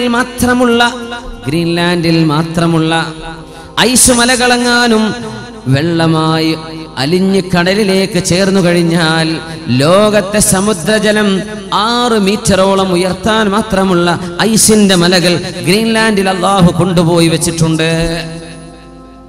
അങ്ങനെ വന്ന കടലോര പ്രദേശങ്ങൾ, സർവമാന ലോകത്തിന്റെ സീപോർട്ടുകളും വെള്ളത്തിനടിയിലായി പോകും. വഇദൽ ബിഹാറു ഫുജ്ജിറത്, കടൽ ജലം കരയിലേക്ക് ഒഴുകാൻ പോകുന്നുണ്ട്. അത് അന്ത്യനാളിന്റെ മുമ്പ് സംഭവിക്കുമെന്ന് പരിശുദ്ധ ഖുർആൻ. ആ കടൽ ജലം ഉയരാനുള്ള സാധ്യതയാണ് അള്ളാഹുവിന്റെ ഭൂമിയിൽ അള്ളാഹു ഐസുമലകളെ ഒരുക്കിക്കൊണ്ടിരിക്കുന്നത്. ഐസുമലയൊക്കെ വെള്ളമായി കഴിഞ്ഞാൽ കടലിൽ ജലത്തിന്റെ നിരപ്പ് ഉയരാൻ തുടങ്ങും. എന്തിന് 6 മീറ്റർ? 1 മീറ്റർ ഉയർന്നാൽ ലോകത്തെ ഒട്ടുമിക്ക സീപോർട്ടുകളും വെള്ളത്തിനടിയില്ല. 2 3 ഉയർന്നാൽ കഴിഞ്ഞു. പിന്നെ ഒരു കപ്പലിനും സീപോർട്ടിലേക്ക് സാധനം ഇറക്കാൻ പറ്റൂല, വെള്ളത്തിലായി പോകും. എവിടൊക്കെ ഏത് മുനിസിപ്പാലിറ്റിക്ക് വെള്ളം അടിച്ചൊഴിവാക്കാൻ പറ്റുക? അള്ളാന്റെ കടലിങ്ങോട്ട് വന്നാൽ ഫുജ്ജിറത്. ഇത് ഖുർആൻ പറയുന്ന അത്ഭുതമാണ് സംഭവിക്കാൻ പോകുന്നത്. ശുദ്ധ ഖുർആൻ തന്നെ പറയുന്നുണ്ട്, ലശംസു യംബഗി ലഹാ അൻ തുദ്രികൽ ഖമറ വലൽ ലൈലു സാബിഖുൻ നഹാർ വകുല്ലും ഫീ ഫലകി യസ്ബഹൂൻ. സൂര്യനും ചന്ദ്രനും വൽ ഖമറ ഖദ്ദർനാഹു മനാസില ഹത്താ ആദ കൽ ഉർജൂനിൽ ഖദീം. ചന്ദ്രന് സഞ്ചരിക്കാനുള്ള ഭ്രമണപഥം നിശ്ചയിച്ചു കൊടുത്ത അള്ളാഹു ഈ ചന്ദ്രന്റെ പ്രഭ നഷ്ടപ്പെട്ടു പോവുകയും അതിന്റെ ഗ്രാവിറ്റി നഷ്ടപ്പെട്ടു പോവുകയും ചെയ്ത് ഉണങ്ങിയ ഈ ചപ്പന കുല പോലെ പൊടിപൊടിയാകാൻ പോകുന്നു. സൂര്യൻ അതിന് നിശ്ചയിക്കപ്പെട്ട അവസാനത്തെ ഊഴം വരെ സഞ്ചരിക്കാൻ പോകുന്നുണ്ട്. സൂര്യനും ഒരു ഡാർക്ക് മാറ്ററായി മാറാൻ പോവുകയാണ്. വെളിച്ചമില്ലാതെ പ്രഭയില്ലാതെ പൊലിഞ്ഞു പോകും. فإذا برق البصر وخسف القمر وجمع الشمس والقمر. അന്ത്യനാളിനെ കുറിച്ച് ഖുർആനിന്റെ പ്രഖ്യാപനമാണിത്. സൂര്യനും ചന്ദ്രനും ഒരുമിച്ച് ചേർക്കപ്പെടുമ്പോൾ മനുഷ്യന്റെ കണ്ണുകൾക്ക് നോക്കി കാണാൻ കഴിയാത്ത വിധം കണ്ണിന്റെ പ്രഭ പോലും നഷ്ടപ്പെടുമ്പോൾ ഭൂമിയും സൂര്യനും അടുത്തു വരെ വന്നുകൊണ്ടിരിക്കുകയാണ്, അടുക്കുകയാണ്. ഇതിന്റെ ഭാഗമാണ് നമ്മുടെ താപനം അനുഭവിക്കുന്നത്. ഭൂമിയുടെ റൊട്ടേഷനിൽ മാറ്റം വന്നുകൊണ്ടിരിക്കുന്നു. ആ മാറ്റങ്ങൾ അല്ലാഹു തആല ഞൊടിയിടയിൽ വർദ്ധിപ്പിക്കുകയും, ഭൂമിയുടെ സാറ്റലൈറ്റ് ആണ് ചന്ദ്രൻ. ചന്ദ്രനും ഭൂമിയും അടുത്തു വന്നാൽ ഭൂമി ചന്ദ്രനെ പിടിച്ചു വലിക്കും. ചന്ദ്രനെ പിടിച്ചു വലിച്ചാൽ ചന്ദ്രൻ പൊടിപൊടിയായി ധൂളിയായി ഭൂമിക്ക് ചുറ്റും പറക്കും. ഏതുപോലെ ശനിഗ്രഹത്തിന്റെ ചിത്രം നോക്കിയാൽ ഒരു വട്ടം കാണാൻ പറ്റും ശനിക്ക് ചുറ്റും. അത് ശനിഗ്രഹത്തിന്റെ ഉപഗ്രഹമായിരുന്നു. പിടിച്ചു വലിച്ചതാ ഗ്രാവിറ്റി കൊണ്ട്. പൊടിയായി, അങ്ങനെ പൊടിയായി ഭൂമിക്ക് ചുറ്റും ചന്ദ്രൻ ധൂളിയായി പറക്കാൻ തുടങ്ങും. ഈ ധൂളിയോടുകൂടെ സൂര്യനിലേക്ക് ഭൂമി അടുത്താൽ സൂര്യനാണ് ഭൂമിയേക്കാൾ ഗ്രാവിറ്റി കൂടുതലുള്ളത്, ആകർഷണ ബലം കൂടുതലുള്ളത്. ആദ്യമായി പിടിക്കപ്പെടുന്നത് ആരാണ്? ചന്ദ്രനാണ്. ചന്ദ്രൻ പൊടിയാണ്. ഈ പൊടി സൂര്യനിലേക്ക് അബ്സോർബ് ചെയ്യപ്പെടുകയാണ്. സൂര്യനും ചന്ദ്രനും പിന്നെ ഒന്നാകും. ശുദ്ധ ഖുർആൻ. ഇത് നടക്കാൻ പോകുന്ന സംഗതികളാണ്. നടന്നു കഴിഞ്ഞവയുണ്ട്, നടക്കാൻ പോകുന്നവയുണ്ട്. വലിയ അത്ഭുതമാണ്. ചന്ദ്രനിൽ പിളർപ്പുണ്ട് എന്ന് ഖുർആൻ പറഞ്ഞു. പിളർപ്പ്, ചന്ദ്രനിൽ പിളർപ്പ് സംഭവിച്ചത് അത് അറിഞ്ഞിട്ട് മുസ്ലിമായ ആളുകളുണ്ട്. ഡേവിഡ് മൂസയെ പോലെ, ഡേവിഡ് മൂസ പിറ്റ്കോക്ക് ബ്രിട്ടീഷുകാരനാണ്. അയാൾ മുസ്ലിമാവാൻ തന്നെ കാരണം ചന്ദ്രൻ പിളർന്നു എന്നുള്ള ആയത്താണ്. ബിസ്മില്ലാഹിർ റഹ്മാനിർ റഹീം.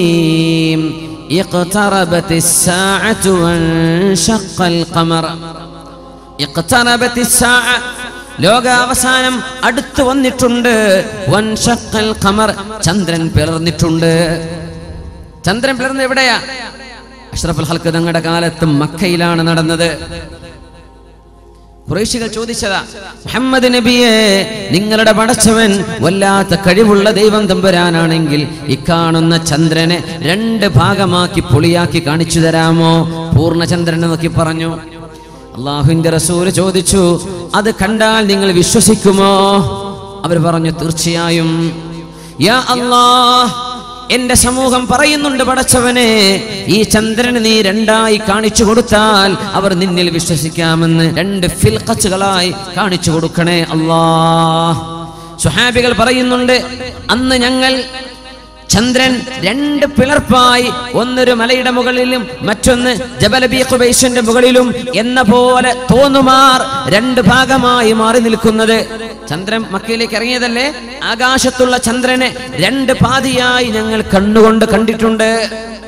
ഖുർആനല്ലേ പറയുന്നത്, ഇഖ്തറബത്തിസ് സാഅ, അന്ത്യനാൾ വന്നെത്തുന്നതിന്റെ അടയാളങ്ങളിലുണ്ട്.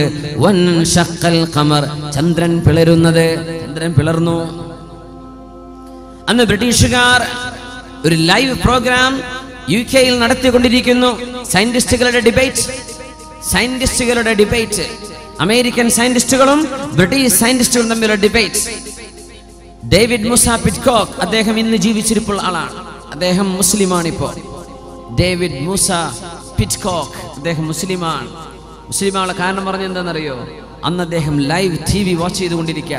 ചർച്ച, അമേരിക്കൻ സയന്റിസ്റ്റുകളും ബ്രിട്ടീഷുകാർ ചോദിച്ചു, പൊന്നാര അമേരിക്ക, ലക്ഷക്കണക്കിന് കോടിക്കണക്കിന് ബില്യൺ കണക്കിന് ഡോളർ പൊടി പൊടിച്ചിട്ട് നിങ്ങൾ ചന്ദ്രനിലേക്ക് പോയി അല്ലേ?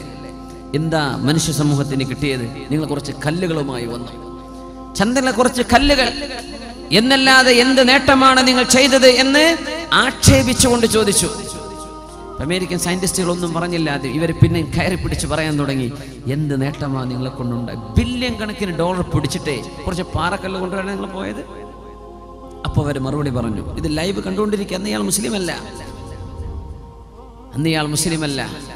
അന്ന് അമേരിക്കക്കാർ പറഞ്ഞു, ഞങ്ങൾ പോയത് മറ്റൊരു ദൗത്യത്തിനായിരുന്നു. ഞങ്ങൾ ഇവിടുന്ന് നോക്കുന്ന സമയത്ത് ചന്ദ്രനിലെ ചില മലകൾ, ഇങ്ങനെ നിൽക്കേണ്ട മലകൾ ഇങ്ങനെ മാറി നിൽക്കുന്നുണ്ട്. മലയുടെ എൻഡുകൾ ഒരുമിച്ച് കൂടിച്ചേരാതെ നേർപകുതിയിൽ കട്ടായി പോയിട്ട് ഇങ്ങനെ നിൽക്കുന്നത് കാണുന്നുണ്ട്. ഒന്നാകെ ചന്ദ്രന്റെ ചുറ്റും ഇത് ഞങ്ങൾ കണ്ടു എന്ന് പറഞ്ഞ ഒരു സാധനം when you cut open എന്നിട്ട് അത് കൂടിച്ചേർക്കുമ്പോൾ അത് ഒരേപോലെ നിൽക്കേണ്ടതിന് പകരം ഒരൽപ്പം ഇങ്ങോട്ട് മാറി നിൽക്കുന്നുണ്ട്. ഇതെങ്ങനെ സംഭവിച്ചു എന്നറിയാനാണ് ഞങ്ങൾ ശരിക്കും പോയത്. അത് പഠിക്കാൻ വേണ്ടി പോയതാണ്. ചന്ദ്രൻ 2 കഷ്ണമാക്കപ്പെട്ടതുപോലെ തോന്നുന്നുവല്ലോ. കാരണം മലകളുടെ എൻഡുകൾ നിൽക്കുന്നത് ഒരേപോലെയല്ല, ഒന്ന് മറ്റൊന്നിലേക്ക് ഒരൽപ്പം മാറിയിട്ട് നിൽക്കുന്നുണ്ട്. ഇത് ചന്ദ്രന്റെ ചുറ്റും ഞങ്ങൾ കണ്ടു. അതിന്റെ സത്യാവസ്ഥ പഠിക്കാനാണ് ചന്ദ്രനിലേക്ക് ഞങ്ങൾ യാത്ര പോയത്. ഇത് പറഞ്ഞപ്പോഴാ ഡേവിഡ് മൂസ പിറ്റ്കോക്ക് എന്ന ഖുർആനിന്റെ പരിഭാഷ വായിക്കുന്നുണ്ട്. അയാൾ പറഞ്ഞു, ഇതത്ഭുതം, ഇതത്ഭുതം. വിശുദ്ധ ഖുർആൻ പറഞ്ഞിട്ടുണ്ട്, ബിസ്മില്ലാഹിർ റഹ്മാനിർ റഹീം, ഇഖ്തറബത്തിസ് സാഅതു വൻഷഖൽ ഖമർ. ചന്ദ്രൻ പിളർന്നിരിക്കുന്നു, ലോകാവസാനം അടുത്തിരിക്കുന്നു. ചന്ദ്രൻ പിളർന്നു. ആ പിളർപ്പിനെ കുറിച്ചാണ് ഇവർ ചർച്ച ചെയ്യുന്നത്. ആ നേരം പറഞ്ഞ വാക്കാണ് അഷ്ഹദു അല്ലാ ഇലാഹ ഇല്ലല്ലാഹ് വ അഷ്ഹദു അന്ന മുഹമ്മദർ റസൂലുള്ളാഹ്. ബ്രിട്ടീഷുകാരനായ ബുദ്ധിജീവി ഡേവിഡ് എന്ന് പറയുന്ന ചെറുപ്പക്കാരൻ ഡേവിഡ് മൂസയായത് ഇന്ന് മുസ്ലിമാ. തന്റെ ബയോഗ്രഫിയിൽ അദ്ദേഹം എഴുതിയിട്ടുണ്ട്. തന്റെ മുസ്ലിമാവാനുള്ള കാരണം അന്വേഷിച്ചാന്ന് മനസ്സിലാവും. ലോകാവസാനത്തെ കുറിച്ച് അള്ളാഹു പറഞ്ഞ ഈ മഹാത്ഭുതങ്ങളൊക്കെ നടക്കുന്നതിന്റെ മുമ്പ് ലോകത്ത് വരാനുണ്ട് മസീഹുദ് ദജ്ജാൽ. ലോകത്ത് വരുന്നുണ്ട് ദാബത്തുൽ അർള്. അത് കഴിഞ്ഞാൽ നടക്കാൻ പോകുന്നുണ്ട് സൂര്യൻ പടിഞ്ഞാറ് നിന്ന് ഉദിക്കുന്നത്. തുലൂഉശ് ശംസി മിൻ മഗ്രിബിഹാ. സൂര്യൻ പടിഞ്ഞാറ് നിന്ന് ഉദിക്കാൻ വല്ല പ്രയാസവുമുണ്ടോ? അള്ളാഹു ഭൂമിയെ കറക്കിക്കൊണ്ടിരിക്കുന്നത് നമ്മൾ കഅബയെ തവാഫ് ചെയ്യുന്ന പോലെയാണ്. ആ റൊട്ടേഷനെ തിരിച്ചു വെച്ചാൽ സൂര്യൻ ഉദിക്കുന്നത് പടിഞ്ഞാറ്. ഇന്ന് ഭൂമി കറങ്ങുന്നത് ഇടത്തുനിന്ന് വലത്തോട്ടാണ്, ലെഫ്റ്റ് നിന്ന് റൈറ്റിലേക്ക് എന്ന പോലെ ഇങ്ങനെ കറങ്ങുന്നത്. അത് അള്ളാഹു ഒന്ന് സ്റ്റോപ്പ് ചെയ്തിട്ട് ഇങ്ങോട്ട് തിരിച്ചാൽ, ഇങ്ങോട്ട് കറങ്ങാൻ പറഞ്ഞാൽ സൂര്യൻ ഉദിക്കുന്നത് പിന്നെ പടിഞ്ഞാറാണ്. അത്ര ഈസിയാണത്. ഭൂമി ഇങ്ങനെ കറങ്ങുന്നത്, അതിനോട് ഇങ്ങനെ കറങ്ങാൻ പറഞ്ഞാൽ ഭൂമി സൂര്യൻ ഉദിക്കുന്നത് പടിഞ്ഞാറായിരിക്കും. നമ്മളോട് കഅബയെ തവാഫ് ചെയ്യാൻ പറഞ്ഞത് എങ്ങനെ? കഅബയെ ഇടത്താക്കി മനുഷ്യന്റെ ഹൃദയം കിടക്കുന്നത് എവിടെയാ? ഇടതുഭാഗത്താണ്. നമ്മുടെ കൽബ്, ഹൃദയഭാഗം എവിടെയാണ്? കൽബ് കിടക്കുന്നത്, ഹൃദയം കിടക്കുന്നത് നെഞ്ചിന്റെ ഇടതുഭാഗം. ആ കൽബ് കഅബാലയത്തിലേക്ക് വെച്ചുകൊണ്ട് ഹജറുൽ അസ്വദ് എന്ന പരിശുദ്ധമായ കല്ലിനെ സാക്ഷി നിർത്തി അവിടുന്ന് തുടങ്ങണം തവാഫ്. 7 റൗണ്ട്. 7 റൗണ്ട്. 7 എന്ന് പറയുമ്പോൾ അത്ഭുതപ്പെടേണ്ട. ദിവസങ്ങൾ 7 ഒരാഴ്ചയിൽ.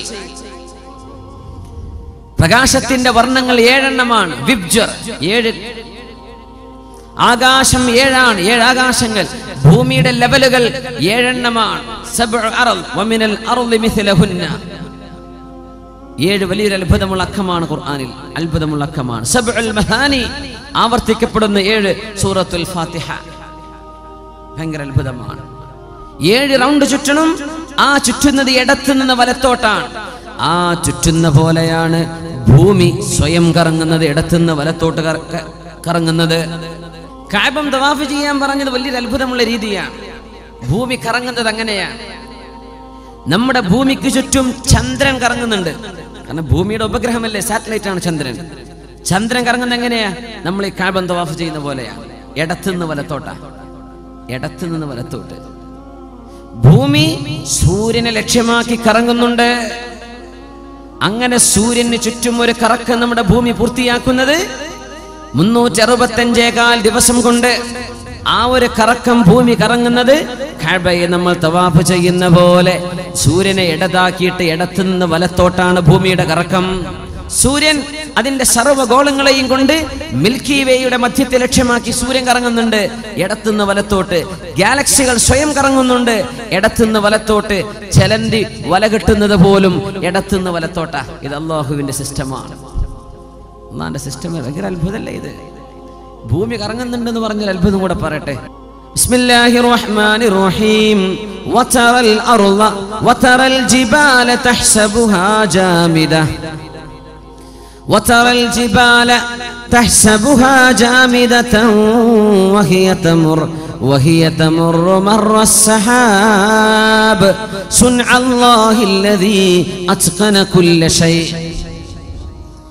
ഭൂമി തിരിയുന്നുണ്ടെന്നാ ഖുർആൻ പറയുന്നത്. നമുക്ക് തോന്നുന്നുണ്ട് ഭൂമി കറങ്ങുന്നുണ്ട്? നമ്മളിപ്പോൾ എത്ര സ്പീഡിലാണ് ഓടുന്നതെന്നറിയോ? നമ്മുടെ ഭൂമി അള്ളാഹിന്റെ വായുവിൽ, ഈ സ്പേസിൽ നമ്മുടെ ഭൂമി നമ്മളെയും കൊണ്ട് ഓടുന്ന സ്പീഡ് എത്രയാണെന്നറിയോ? ഒരു മണിക്കൂറിൽ 1,08,000 കിലോമീറ്റർ. ഒരു മണിക്കൂറിൽ 1,08,000 കിലോമീറ്റർ വേഗതയിൽ നമ്മളും പള്ളിയും പന്തലൊക്കെ അടക്കം പോകുന്നുണ്ട്. വല്ലതും അറിയുന്നുണ്ടോ? ഇല്ല. അങ്ങനെ 1,08,000 സ്പീഡിൽ നമ്മുടെ ഭൂമി കറങ്ങിയാലേ അടുത്ത ജനുവരി 1 ആവുള്ളൂ. 365 ദിവസം. അത് പൂർത്തിയാവുന്നത് 1,08,000 കിലോമീറ്റർ സ്പീഡിൽ പെർ അവർ. ഭൂമി സൂര്യന് ചുറ്റുമുള്ള കറക്കമാണ്. ആ റൗണ്ട് പൂർത്തിയാകുമ്പോഴാ ഒരു കൊല്ലമായി നമ്മൾ പറയാം. ആ പോക്ക് നമ്മൾ പോകുന്നുണ്ട്. അതിൻ്റെ ഒപ്പം ഭൂമി സ്വയം കറങ്ങുന്നുണ്ട്, സൂര്യന് ചുറ്റും കറങ്ങുന്നുണ്ട്. വല്ലതും അറിയുന്നുണ്ടോ? ഒരു ട്രെയിൻ പോയാൽ അടുത്ത് നിൽക്കാൻ പറ്റുമോ? കൊടുങ്കാറ്റല്ലേ. സൂര്യന്റെ ചുറ്റും ഭൂമി ഇത്ര സ്പീഡിൽ പോയിട്ട് വല്ല കൊടുങ്കാറ്റും ഭൂമിന്റെ അന്തരീക്ഷത്തിൽ വല്ല കാറ്റും അറിയുന്നുണ്ടോ? വല്ല ബുദ്ധിമുട്ട് അറിയുന്നുണ്ടോ? അള്ളാഹുവിന്റെ ഈ അന്തരീക്ഷത്തിൽ ഒന്നും അറിയുന്നില്ല. ഖുർആൻ പറയുന്നു, നോക്കൂ. വതറൽ ജിബാല, പർവ്വതങ്ങളെ നിങ്ങൾ നോക്കുമ്പോൾ നബിയേ, തഹ്സബുഹാ ജാമിദ, അത് അനങ്ങാതെ നിൽക്കുന്നത് പോലെ നിങ്ങൾക്ക് തോന്നും. ഖുർആൻ നോക്കുക, നിങ്ങൾക്ക് തോന്നും അനങ്ങണില്ല. തഹ്സബുഹാ ജാമിദ വഹിയ തമുറു, ഈ പർവ്വതങ്ങൾ സഞ്ചരിക്കുന്നുണ്ട്. മർറസ്സഹാബ്, മേഘങ്ങൾ കറങ്ങുന്ന പോലെ, മേഘങ്ങൾ സഞ്ചരിക്കുന്ന പോലെ പർവ്വതങ്ങളും സഞ്ചരിക്കുന്നുണ്ട് നബിയേ. സുൻഅല്ലാഹ്, ഇത് അല്ലാഹുവിന്റെ സൃഷ്ടിപ്പാണ്, അല്ലാഹുവിന്റെ സംവിധാനമാണ്. അല്ലദീ അത്ഖന കുല്ല ഷൈഇൻ, എല്ലാറ്റിന്റെയും ക്രിയേഷൻ പെർഫെക്റ്റ് ആയി ചെയ്തവനാണ് അല്ലാഹു. അതുകൊണ്ട് നബിയെ, അനങ്ങുന്നില്ല എന്ന് മനുഷ്യർക്ക് തോന്നും. ഇവ അനങ്ങുന്നുണ്ട്. ഏതുപോലെ? മേഘം സഞ്ചരിക്കുന്ന പോലെ. ഒരു പർവ്വതവും പാണത്തൂര ഒരു മലയും ഇങ്ങോട്ട് ഏഴിമലയിലേക്കോ, ഏഴിമലയിലെ പർവ്വതം മംഗലാപുരത്തേക്കോ മാറിയിട്ടില്ല. ഇത് സഞ്ചരിക്കുന്നുണ്ടെന്നുള്ള പറയും ചെയ്യാം. ഏതുപോലെ? മേഘം പോലെ. എന്താണ് പറഞ്ഞത്? മേഘം ഒറ്റക്കാണോ പോകുന്നത്? അല്ല. മേഘത്തെ ആര് തള്ളിവിടണം? കാറ്റ് തള്ളിവിടണം. അപ്പൊ മേഘം പോകും. അപ്പൊ കാറ്റ് കൊണ്ട് മേഘം പോകുന്ന പോലെ ഭൂമിയുടെ സ്വയം കറക്കം കൊണ്ട്, ഭൂമിയുടെ അനക്കം കൊണ്ട്, അതിനനുപാതികമായി പർവ്വതം ഭൂമിയോടൊപ്പം കറങ്ങുന്നുണ്ട്. പർവ്വതം ഒറ്റക്ക് നടക്കുന്നതല്ല, ആരോ കൊണ്ടുപോകുന്നുണ്ട്. മേഘത്തെ കാറ്റ് കൊണ്ടുപോകുന്ന പോലെ. അല്ലാഹു ഉദാഹരണം വെച്ച് നോക്കൂ. എന്നിട്ട് പറയാണ്, ആ 1,08,000 കിലോമീറ്റർ പെർ അവർ, മണിക്കൂറിലെ. ഒരു മണിക്കൂർ എന്ന് പറഞ്ഞാൽ നമ്മൾ വേദ പറഞ്ഞു തുടങ്ങിയിട്ട് പിന്നെ 5 മിനിറ്റ് കൊണ്ട് കഴിഞ്ഞ ഒരു മണിക്കൂറായി. ഭൂമിയോടൊപ്പം നമ്മൾ 1,08,000 കിലോമീറ്റർ അള്ളാഹിന്റെ അന്തരീക്ഷത്തിൽ സഞ്ചരിച്ചു കഴിഞ്ഞു. 1,08,000 കിലോമീറ്റർ. നമ്മൾ അറിയുന്നുണ്ടോ? മനുഷ്യനെ കഥയെന്ന് കണ്ടു. നമ്മൾ 5 സെന്റ് ഭൂമിക്ക് വേണ്ടി തർക്കിച്ചിരിക്കുക. അള്ളാഹിന്റെ ഭൂമിയിലെ മഹാത്ഭുതങ്ങൾ നമ്മൾ അറിയുന്നുണ്ടോ? ഈ ലോകത്തിന്റെ അത്ഭുതങ്ങൾ. വല്ല പ്രയാസം നമ്മൾ അറിയുന്നുണ്ട്? ഭൂമിയിൽ ഇത്ര സ്പീഡിൽ സാധനം പോയാൽ എന്തൊരു കൊടുങ്കാറ്റായിരിക്കും. അന്തരീക്ഷത്തിലൊന്നും സംഭവിക്കണില്ല. അങ്ങനെ പ്രപഞ്ചത്തെ കറക്കുന്ന അല്ലാഹു തആല, ഭൂമിയെ സഞ്ചരിപ്പിക്കുന്ന അല്ലാഹു, അന്ത്യനാളിനോടടുക്കുമ്പോൾ ഭൂമിയുടെ ഇടത്തുനിന്ന് വലത്തോട്ടുള്ള കറക്കം, നമ്മൾ കഅബ തവാഫ് ചെയ്യുന്ന കറക്കം, നമ്മൾ സഈ ചെയ്യുന്നത് പോലും അങ്ങനെയാണ്. സഫയിൽ നിന്ന് മർവയിലേക്ക്, മർവയിൽ നിന്ന് സഫയിലേക്ക്. ശരിക്കും ചിന്തിച്ചാൽ ഇടത്തുനിന്ന് വലത്തോട്ട് ഇങ്ങനെ തിരിയുന്ന പോലെ സഫീൻ തുടങ്ങി മർവയിലേക്ക് അവസാനിക്കുന്ന സഈ, സഫാ മർവന്റെ ഇടയിലെ നടത്തം പോലും കഅബ ചുറ്റുന്ന പോലെയാണ്. ഇടത്തുനിന്ന് വലത്തോട്ടാണ്. ഓരോ ആറ്റത്തിന്റെ ഉള്ളിലും, സയൻസ് പഠിക്കുന്ന മക്കൾ മനസ്സിലാക്കണം, ആറ്റത്തിന്റെ ഉള്ളിൽ ഇലക്ട്രോണുകളും പ്രോട്ടോണുകളും അതിന്റെ ഓർബിറ്റിലൂടെ കറങ്ങുന്നുണ്ട്. അവിടെ ബോറോയിങ് ലെൻഡിങ് നടക്കുന്നുണ്ട്, കെമിക്കൽ റിയാക്ഷൻ നടക്കുന്നുണ്ട്. ഇലക്ട്രോണുകൾ ന്യൂക്ലിയസിനെ കേന്ദ്രമാക്കി കറങ്ങുന്നത് കഅബ തവാഫ് ചെയ്യുന്ന പോലെയാണ്. ഇടത്തുനിന്ന് വലത്തോട്ടാണ്. ഇതൊരു യൂണിവേഴ്സൽ ഫാക്റ്റാണ്. ഈ കറക്കം യൂണിവേഴ്സലാണ്. അല്ലാഹു നമുക്ക് തെരഞ്ഞെടുത്ത ഇബാദത്തും അങ്ങനെ തന്നെ. ആ ഭൂമിയോട് അല്ലാഹു ഇടത്ത് നിന്ന് വലത്തോട്ട് തിരിയുന്ന ഭൂമിയോട് വലത്ത് നിന്ന് ഇടത്തോട്ട് തിരിയാൻ പറഞ്ഞാൽ പിന്നെ സൂര്യോദയം കാണുന്നത് പടിഞ്ഞാറായിരിക്കും. അത് ലോകത്ത് ആദ്യമായി പ്രഖ്യാപിച്ചത് ഇസ്ലാമാണ്, മുസ്ലിമീങ്ങളാണ്. പരിശുദ്ധ ഹദീസിലാണ് റസൂലുള്ളാഹി സ്വല്ലല്ലാഹു അലൈഹി വസല്ലം തുലൂഉശ് ശംസി മിൻ മഗ്രിബിഹാ, സൂര്യൻ പടിഞ്ഞാറ് ഉദിക്കുന്ന അത്ഭുതം നടക്കും. അത് കണ്ടാൽ എല്ലാ അമുസ്ലിമും മുസ്ലിമാവാൻ നോക്കും. കാരണം ഈ പറഞ്ഞതൊക്കെ നമ്മൾ കാണുന്നില്ലേ? ഇങ്ങനെ ഒരു പ്രവചനം നടത്തി പുലർന്നത് ഏത് മതത്തിന് പറയാനുണ്ട്? തുലൂഉശ് ശംസി മിൻ മഗ്രിബിഹാ, സൂര്യൻ പടിഞ്ഞാറ് ഉദിച്ചു എന്ന് കേൾക്കുമ്പോഴേക്കും അത് ലോകത്ത് ഏതെങ്കിലും ഒരു രാജ്യക്കാർക്ക് ഉദിച്ചാലും മതി. ഇപ്പോ എല്ലാവർക്കും ഉദിക്കണ്ട, ഒരൊറ്റ രാജ്യക്കാർക്ക് മതി. അമേരിക്കയിൽ ഉദിച്ചോ അല്ലെങ്കിൽ ഈസ്റ്റേൺ രാജ്യങ്ങളിൽ ഉദിച്ചോ, അപ്പോഴേക്കപ്പോഴേ ന്യൂസ് അവർ വന്നില്ലേ? Hot news. കൂട്ടരെ, ഈസ്റ്റേൺ രാജ്യക്കാരെ പുറപ്പെട്ട് ഇറങ്ങിക്കോളും, നിൽക്കുന്ന പകലില്ല, ഞങ്ങൾക്ക് ഇവിടെ ഉദിച്ചു കഴിഞ്ഞു, സൂര്യൻ പടിഞ്ഞാറന്ന് ഉദിച്ചു. സർവ്വ ന്യൂസുകളും വരും അല്ലേ? ഹോട്ട് ന്യൂസ് അതായിരിക്കും, എക്സ്ക്ലൂസീവ് ന്യൂസുകൾ അതാണ്. വാട്സപ്പിലും ഫേസ്ബുക്കിലും ചർച്ച അതായിരിക്കും. അര ദിവസം ഉണ്ടാവുള്ളൂ, അത് അര ദിവസം, ഹാഫ് ഡേ. അത് കഴിഞ്ഞാൽ സൂര്യൻ അവിടെ തന്നെ അസ്തമിക്കും, പിന്നെ കിഴക്ക് ഉദിക്കുകയും ചെയ്യുന്ന. ഇത് കണ്ടാൽ ഒരുപാട് ആളുകൾ മുസ്ലിമാകുന്നതാണ്. ഒരുപാട് ആളുകൾ മുസ്ലിമാകും. കാരണം ഇങ്ങനെ ഒരു അത്ഭുതം നടക്കുമെന്ന് പറഞ്ഞത് വിശുദ്ധ ഇസ്ലാം മാത്രമാണ്. അതുകൊണ്ടാണ് അല്ലാഹുവിന്റെ റസൂൽ പറഞ്ഞതേ, ഇത് കണ്ടിട്ടൊന്നും മുസ്ലിം ആവേണ്ട ഗതികേട് വേണ്ട. ഇത് കണ്ടിട്ട് നിങ്ങൾ മുസ്ലിം ആവണ്ട. لا تنفع نفسا إيمانها لم تكن آمنت من قبل أو كسبت في إيمانها خيرا. അതുവരെ മുസ്ലിമാവാത്തവർക്ക് പിന്നെ ഇസ്ലാമായിട്ട് കാര്യമില്ല. അതുവരെ വഴിതെറ്റി നടന്നിട്ട് പിന്നെ ആ ഒരു സംഭവം നടക്കുമ്പോഴേക്കും ഞാൻ നന്നാവട്ടെ പടച്ചോനെ, എനിക്ക് മരിക്കണം, എനിക്ക് ആഖിറം, എന്റെ റബ്ബിന്റെ മുമ്പിൽ വിചാരണ, നരകം, സ്വർഗം, ഇതൊന്നും പിന്നെ ചിന്തിച്ചിട്ട് അള്ളാഹ് സ്വീകരിക്കൂല. അള്ളാഹു സ്വീകരിക്കൂല. എന്തേന്നറിയോ? പടച്ച നമ്പുരാൻ അങ്ങോട്ട് ഇറങ്ങി വന്ന എല്ലാവരും വിശ്വസിക്കൂലേ? ഇതെന്തിന്റെ ലോകമാണ്? പരീക്ഷണത്തിന്റെ ലോകമാണ്. ലിനബ്ലുവകും അയ്യുക്കും അഹ്സനു അമല. ഇതങ്ങ് മഹാത്ഭുതം കണ്ടിട്ടുണ്ട് വിശ്വസിക്കണം എന്ന് പറഞ്ഞാൽ അതിലെന്ത് അത്ഭുതം? ഇതൊന്നും ഇല്ലാതെ മുസ്ലിമീങ്ങൾ ചെയ്യുന്ന റിസ്ക് ഭയങ്കരമാണ്. നമ്മൾ ചെയ്യുന്ന റിസ്ക് ഭയങ്കര റിസ്ക് എടുക്കുന്നവരാണ് നമ്മൾ.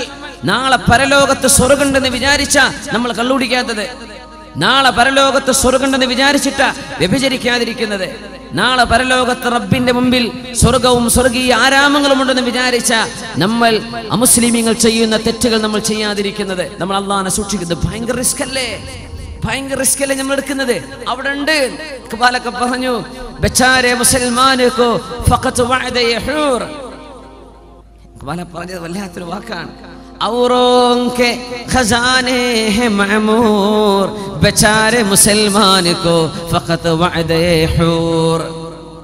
बर्क गिरती है तो गिरती है बेचारे मुसलमान पर. എന്ത് അപകടം ഉണ്ടെങ്കിലും മുസ്ലിമിന്റെ തലക്ക്, അമുസ്ലിമീങ്ങളുടെ ഖജനാവുകളൊക്കെ നീ നിറച്ചു കൊടുത്തില്ലേ പടച്ചവനെ? Or ബച്ചാരെ മുസൽമാൻ co ഫഖത്ത് വഅദേ who are. മുസ്ലിമിന് ഹൂറുൽ ഉണ്ട് എന്ന ഒരു വാഗ്ദാനം പടച്ച റബ്ബേ, ബാക്കിയുള്ളവർക്കൊക്കെ എല്ലാം കൊടുത്തു, ഇവിടെ തന്നെ ഞങ്ങൾക്ക് തരാമെന്ന് നീ വാഗ്ദാനം ചെയ്തു അല്ലേ എന്ന് ഇഖ്ബാൽ ചോദിക്കുന്നുണ്ട് ശിഖ്വയിൽ. ഈ റിസ്ക് എടുക്കുന്നതിന് അല്ലാഹ് സ്വർഗ്ഗം തരും. ഇത് വല്ലാത്ത റിസ്ക്കാണ്. ഇത് ഭയങ്കര റിസ്ക് എടുക്കുകയാണ്. നമ്മള് കാണാത്തൊരു ലോകത്തിന് വേണ്ടി പ്രിപ്പയർ ചെയ്യാൻ ഈ റിസ്ക് എടുക്കുന്നതിനാ സ്വർഗം. സ്വർഗം നമ്മൾ 3 ബെഡ്റൂം ഫ്ലാറ്റ് അല്ല എന്ന് മനസ്സിലാക്കിയിട്ടുണ്ട്. സ്വർഗം ലോകങ്ങളാണ് ഒരാൾക്ക് അല്ലാഹു നൽകാൻ പോകുന്നത്. സൂര്യൻ പടിഞ്ഞാറ് ഉദിച്ചാൽ ഇവരിത് ചെയ്യും. മസീഹു ദജ്ജാൽ വന്നു കഴിഞ്ഞാൽ ആളുകൾ വിശ്വസിക്കും. മസീഹു ദജ്ജാൽ എന്ന് പറയുന്ന മനുഷ്യനെ ലോകത്തെ ജൂതന്മാർ, ക്രിസ്ത്യാനികൾ പ്രതീക്ഷിച്ചു കൊണ്ടിരിക്കുന്നുണ്ട്, മുസ്ലിമീങ്ങൾ പ്രതീക്ഷിക്കുന്ന പോലെ. പക്ഷേ നമുക്ക് അഷ്റഫുൽ ഖൽഖ് സ്വല്ലല്ലാഹു അലൈഹി വസല്ലം ദജ്ജാലിനെ കുറിച്ച് വിശദമായി പറഞ്ഞു തന്ന പോലെ ഒരു നബിയും ഒരു സമൂഹത്തിനും പറഞ്ഞു കൊടുത്തിട്ടില്ല. ജൂതന്മാർ ഇന്ന് ഇസ്രായേൽ എന്ന രാജ്യമുണ്ട്, നമ്മൾ പറഞ്ഞു. ഇസ്രായേൽ രാജ്യത്ത് ഏറ്റവും കൂടുതൽ വെച്ച് പിടിപ്പിക്കപ്പെടുന്ന ഒരു വൃക്ഷമുണ്ട്, ഗർഖദ്. ഗർഖദ്, ആ വൃക്ഷത്തിന്റെ പേരെന്നതാ? ഗർഖദ്. ആ വൃക്ഷം നമ്മള് റോഡ് സൈഡിലൊക്കെ ചെടികൾ വെച്ച് പിടിപ്പിക്കൂലേ, പാർക്കിലൊക്കെ, അതുപോലെ ലക്ഷക്കണക്കിന്. ഡോക്ടർ ഉമർ അബ്ദുൽ കാഫിരിക്ക് പറയുണ്ടായി, എത്രയോ 16 മില്യണോ, ആ ചെറിയ രാജ്യത്തെ 16 മില്യണോളം ഗർഖദ് വൃക്ഷങ്ങൾ അവർ വെച്ച് പിടിപ്പിച്ചു കഴിഞ്ഞു. എന്താ സംഭവം എന്നറിയോ? ലോകത്ത് അവസാന ഒരു യുദ്ധം നടക്കാൻ പോകുന്നുണ്ട്. ഈസാ നബി അലൈഹിസ്സലാമിന്റെ കീഴിൽ മുസ്ലിമീങ്ങളും ജൂതന്മാരും തമ്മിൽ. അതിൽ ബൈത്തുൽ മുഖദ്ദസ് മുസ്ലിമീങ്ങൾക്ക് കിട്ടും. ജൂതന്മാർ അടിയറ പറയും, മുസ്ലിമീങ്ങൾ ജയിക്കും. ആ യുദ്ധം നടക്കുമ്പോ എല്ലാ വൃക്ഷങ്ങളും കല്ലുകളും മുസ്ലിമിന് അനുകൂലമായി സംസാരിക്കുന്ന, കല്ല് പറയും, യാ മുസ്ലിം തആൽ, ഇങ്ങോട്ട് വാ മുസ്ലിമേ, എന്റെ പിന്നിൽ ജൂതൻ ഇരിക്കുന്നുണ്ട് എന്ന് വിളിച്ചു പറയും, ഒച്ചു കൊടുക്കും. ഇല്ലൽ ഗർഖദ, ഗർഖദ് എന്ന വൃക്ഷമല്ലാതെ, ഫഇന്നഹാ മിൻ ഷജരിൽ യഹൂദ്, അത് ജൂതന്മാരുടെ മരമാണ്, ആ മരം വിളിച്ചു പറയൂല. ഈ മരം മില്യൺ കണക്കിന് നട്ടുപിടിപ്പിച്ചു കഴിഞ്ഞു. അപ്പൊ നമ്മൾ ഈ പറയുന്ന ഹദീസിനെക്കാളും വലിയ വിശ്വാസം ജൂതന്മാർക്ക്. അവർ ഉറപ്പിച്ചു കഴിഞ്ഞു. അവര് മസീഹു ദജ്ജാലിനെ വിളിക്കുന്ന പേരാണ് ആന്റി ക്രൈസ്റ്റ്, ഈസ നബിയുടെ എതിരാളി. ഈസ നബിയുടെ എതിരാളി, ആ വാക്കിന്റെ പേരെന്നതല്ലേ, ആന്റി ക്രൈസ്റ്റ്. ഈസ നബിയുടെ എതിരാളി ആര് വിളിക്കുന്നു? ജൂതന്മാർ. ക്രിസ്ത്യാനികളും മസീഹു ദജ്ജാലിനെ ഇന്ന് വിളിക്കുന്ന പേരെന്താ? ആന്റി ക്രൈസ്റ്റ് വരാനുണ്ട്.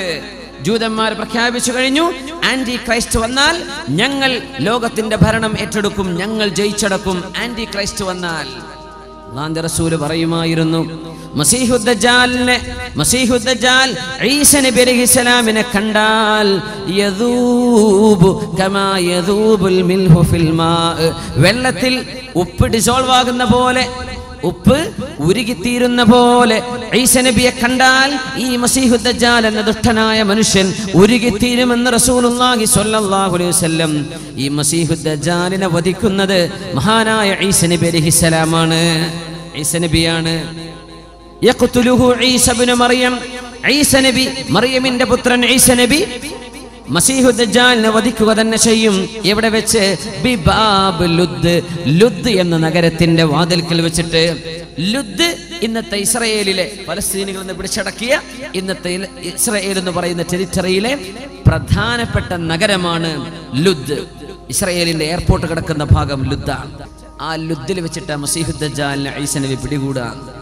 പരിശുദ്ധ റസൂലുള്ളാഹി സ്വല്ലല്ലാഹു അലൈഹി വസല്ലം ഈസാ നബി മസീഹു ദജ്ജാലിനെ പിടിക്കുന്ന സ്ഥലം ഇന്ന് ഇസ്രായേലിന്റെ എയർപോർട്ട്.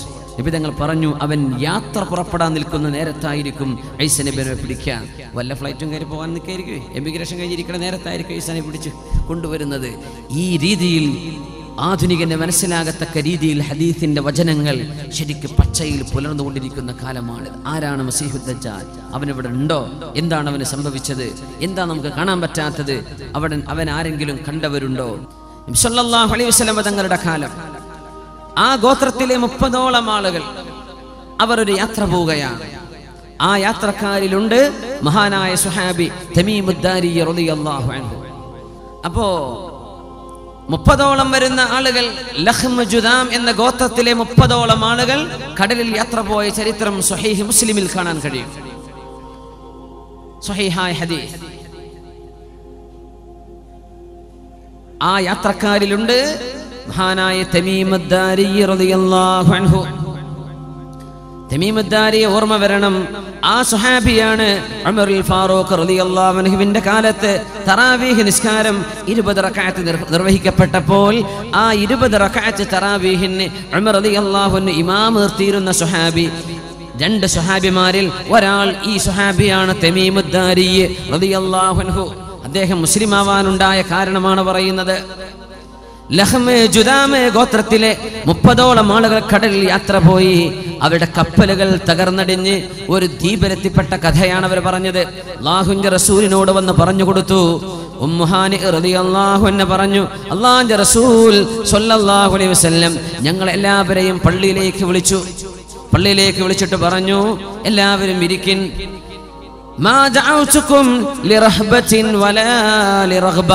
നിങ്ങളെ പേടിപ്പിക്കാനോ സന്തോഷിപ്പിക്കാനോ ഒന്നുമല്ല ഞാനിപ്പോൾ വിളിച്ചത്. പക്ഷേ തമീമുദ്ദാരി എന്ന ഈ ചെറുപ്പക്കാരൻ അഖ്ബറനി, എന്നോട് ചില കാര്യങ്ങൾ പറഞ്ഞു തന്നു. ആ കാര്യങ്ങൾ ഞാൻ നിങ്ങളെ പഠിപ്പിച്ച അതേ വസ്തുതകളായി അദ്ദേഹം കണ്ടിരിക്കുന്നു.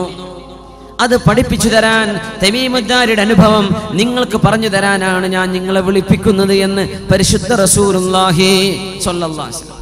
സ്വഹീഹ് മുസ്ലിമിന്റെ ഹദീസ്. ഇതെന്തല്ല ദഈഫല്ല, എന്തല്ല മൗദൂഅൻ തള്ളിക്കളയുന്ന ഹദീസൊന്നുമല്ല. എന്താ സ്ട്രോങ് ഹദീസാണ് സ്വഹീഹ് മുസ്ലിം. ഞങ്ങൾ യാത്ര പോയി.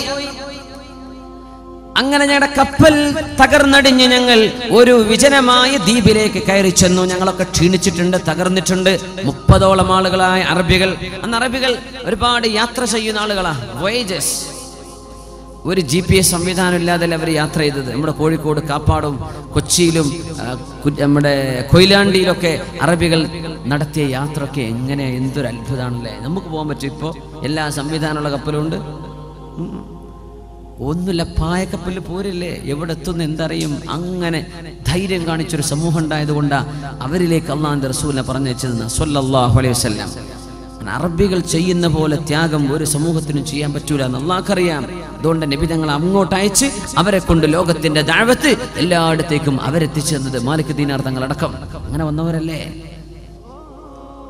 അവർ യാത്ര പോയി, കപ്പൽ തകർന്നടിഞ്ഞ് ഒരു ദ്വീപിലേക്ക് അഭയം പ്രാപിച്ച കഥയാണ് മഹാനായ തമീമുദ്ദാരി റളിയല്ലാഹു അൻഹു അള്ളാഹുവിന്റെ റസൂലിനോട് പറഞ്ഞു കൊടുക്കുന്നത്. നബിയെ, ഞങ്ങൾ കയറി ചെന്നപ്പോൾ ഫസ്തഖ്ബലത്നാ ദാബത്തുൻ, ഒരു മൃഗം ഞങ്ങളുടെ മുമ്പിൽ പ്രത്യക്ഷപ്പെട്ടു. സൗദാ, ഒരു കറുത്ത ഭയങ്കരമായ അദീമ, ഒരു ഭീമാകാരമുള്ള ഒരു ജീവി. ലാ യുഅറഫു ദുബുറുഹാ മിൻ ഖുബുലിഹാ, അതിന്റെ മുൻവശമേതാണ് പിൻവശമേതാണെന്നും കണ്ടാൽ അറിയുന്നില്ല. ആകെ രോമാവൃതമായ ഒരു ജീവി. ആ ജീവിയെ കണ്ടപ്പോൾ ഞങ്ങൾ പേടിച്ചു നബിയെ. ഞങ്ങൾ ചോദിച്ചു, മാ അൻത, ഈ ആരാണ് എന്ന് ചോദിച്ചു. നീ എന്താണ് ചോദിക്കന്നെ. മാ അൻത, അത് വിചാരിച്ചത് മറുപടി പറയില്ല. ആ സാധനം മറുപടി പറഞ്ഞു. അതാണ് അത്ഭുതം. ആ ജീവി ഞങ്ങളോട് മറുപടി പറഞ്ഞു, അനൽ ജസ്സാസ, ഞാൻ ജസ്സാസ എന്ന മൃഗമാണ്. ഞങ്ങൾ ചോദിച്ചു, വമൽ ജസ്സാസ, എന്താണ് ജസ്സാസ എന്ന് പറഞ്ഞാൽ? ആ മൃഗം പറഞ്ഞു, ഞാൻ ആരാണെന്ന് നിങ്ങൾക്കറിയണമെങ്കിൽ ഇൻതഖിലൂ ഇലാ ദൈരിൻ തഹ്ത, ആ താഴ്ഭാഗത്ത് ഒരു ഗുഹയുണ്ട്, അവിടെ ഒരാൾ ഇരിക്കുന്നുണ്ട്. അയാളോട് പോയി ചോദിച്ചാൽ അയാൾ പറഞ്ഞു തരും ഞാൻ എന്താണെന്ന്. ഇവര് പറയാ, നബിയേ, ഞങ്ങൾ പേടിച്ചു പോയി. ഞങ്ങൾ വിചാരിച്ചു ഇന്നഹാ ജാന്ന, ഇത് പിശാച് പെണ്ണ് ജിന്നാണോ എന്ന് പേടിച്ചു നബിയേ. ഞങ്ങളുടെ ഭാഷയാണ് ഈ മൃഗം സംസാരിക്കുന്നത്. ഇത് പിശാച്ചാണോ ഞങ്ങൾ പേടിച്ചു. പക്ഷെ ഞങ്ങളോട് പോകാൻ പറഞ്ഞു, താഴേക്ക് നടക്കാൻ വേണ്ടി പറഞ്ഞു. നടന്നു ചെന്നു. അവിടെ ഒരു ഗുഹയുണ്ട്. ആ ഗുഹയിൽ ഭീമാകാരമുള്ള ശരീരമുള്ള ഒരു മനുഷ്യനെ ഞങ്ങൾ കണ്ടു നബിയേ, ഞങ്ങൾ കണ്ടു. ചങ്ങലകളിൽ ബന്ധിച്ചൊരു മനുഷ്യൻ കിടക്കുന്നുണ്ട്. ഞങ്ങൾ ചോദിച്ചു, മൻ അൻത, നിങ്ങൾ ആരാണ്? മുടിയെല്ലാം ചുരുളൻ മുടിയുള്ള ഭീമാകാരമായ ശരീരമുള്ള ഒരു ചെറുപ്പക്കാരൻ, ഭയങ്കര ചങ്ങലകൾ, കൈകാലുകൾ ചങ്ങലകളിൽ ബന്ധിതനാണ്. നീ ആരാണെന്ന് ചോദിച്ചു. ആ മനുഷ്യൻ പറഞ്ഞു, ഞാൻ ആരാണെന്ന് പറഞ്ഞു തരാനിരിക്കട്ടെ, നിങ്ങൾ ആരാണെന്ന് എനിക്ക് പറഞ്ഞു തരിൻ. ഞങ്ങൾ പറഞ്ഞു, ഉനാസും മിനൽ അറബ്, ഞങ്ങൾ അറബികളാണ്. ഞങ്ങൾ കപ്പലിൽ യാത്ര പോയതാണ്. ഞങ്ങൾ വഴിതെറ്റിപ്പോയി, കപ്പൽ തകർന്ന് ഞങ്ങൾ ഇങ്ങോട്ട് എത്തിപ്പെട്ടതാണ്. നിങ്ങൾ അറബികളാണല്ലേ? അതെ, ഞങ്ങൾ അറബികളാണ്. എനിക്ക് ചില ചോദ്യം ചോദിക്കാനുണ്ട്. അഖ്ബിർനി അൻ നഖ്ലി ബൈസാൻ, ബൈസാൻ ഈത്തപ്പനത്തോട്ടം എങ്ങനെയുണ്ട്? ഇന്നത്തെ ജോർഡാനിലെ ഈത്തപ്പനത്തോട്ടത്തിന്റെ പേരാണ് ഈ പറയുന്നത്. ബൈസൻ ഈത്തപ്പനത്തോട്ടം എങ്ങനെയുണ്ട്? ഞങ്ങൾ പറഞ്ഞു, കസീറത്തു ഷജർ, ഇഷ്ടംപോലെ മരങ്ങളുണ്ട്, കായ്ക്കനികളുണ്ട്. അപ്പൊ ഇയാൾ പറഞ്ഞു, അമാ ഇന്നഹു, തീർച്ചയായും ഒരു കാലം വരും, ആ ഈത്തപ്പനത്തോട്ടത്തിൽ ഒന്നുപോലും കായ്ക്കാതെ നിൽക്കുന്ന ഒരു കാലം വരാനുണ്ട്. അഖ്ബിർനി അൻ ബുഹൈറത്തി തൊബരിയ, തൊബരി തടാകത്തെ കുറിച്ച് പറഞ്ഞു തരൂ. ഷാമിലെ തൊബരി തടാകത്തെ കുറിച്ചാ ചോദിക്കുന്നത്. തൊബരി തടാകം ശുദ്ധജലമാണ്. ഇവര് പറഞ്ഞു, കസീറത്തുൽ മാ, ഒരുപാട് വെള്ളമുണ്ട്. എന്നാൽ നിങ്ങൾക്കറിയണോ, ആ വെള്ളമൊക്കെ വറ്റി വരണ്ടു പോകുന്നൊരു സമയം വരാനുണ്ട്. അടുത്ത ചോദ്യം, അഖ്ബിർനി അൻ ഐനി സുഗർ, സുഗർ എന്ന അരുവിയെ കുറിച്ച് പറഞ്ഞു തരൂ. സുഗർ വെള്ളത്തെക്കുറിച്ച്, വെള്ളച്ചാട്ടത്തെക്കുറിച്ച്. അവര് പറഞ്ഞു, ഫീഹാ മാ, അതിൽ വെള്ളമുണ്ട്, ആളുകൾ കുടിക്കുന്നുണ്ട്, കുളിക്കുന്നുണ്ട്, കൃഷി നനക്കാൻ ഉപയോഗിക്കുന്നുണ്ട്. എന്നാ കേൾക്കണോ, ആ വെള്ളവും വറ്റിപ്പോകുന്നൊരു സമയം വരാനുണ്ട്. അതൊക്കെ പറഞ്ഞിട്ട് ഈ ആളാരെന്ന് പറഞ്ഞു കൊടുക്കുന്നില്ല. എന്നിട്ട് ചോദിച്ചു, അഖ്ബിർനി അൻ നബിയിൽ ഉമ്മിയീൻ, അക്ഷരാഭ്യാസമില്ലാത്ത, എഴുത്തും വായനയും അറിയാത്ത ഒരു സമൂഹത്തിലേക്ക് നിയോഗിക്കപ്പെട്ട അന്ത്യപ്രവാചകനെ കുറിച്ച് എനിക്ക് പറഞ്ഞു തരൂ. അവര് പറഞ്ഞു, മുഹമ്മദ് റസൂലുള്ളാഹിയെ കുറിച്ചാണോ നിങ്ങൾ ചോദിക്കുന്നത്? ആ നബി ലോകത്ത് വന്നിട്ടുണ്ട്, മക്കയിൽ നിന്ന് മദീനത്തേക്ക് വന്ന് താമസമാക്കിയിട്ടുണ്ട്.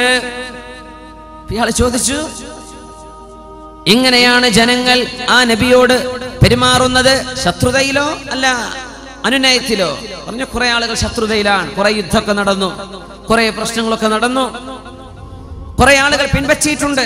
പക്ഷേ കുറെ ആളുകൾ ഇപ്പോഴും ശത്രുതയിലാണ്. ബദർ ഉഹദൊക്കെ നടക്കുന്ന കാലാണപ്പോ. അന്നേരം ഇയാൾ പറഞ്ഞു, ഫഖൈറുൽ ലഹും അൻ യുതീഊ,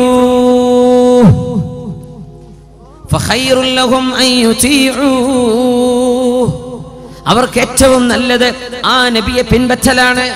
ആരാ പറഞ്ഞത്? അന മസീഹുദ് ദജ്ജാൽ, ഞാൻ മസീഹുദ് ദജ്ജാലാണ്.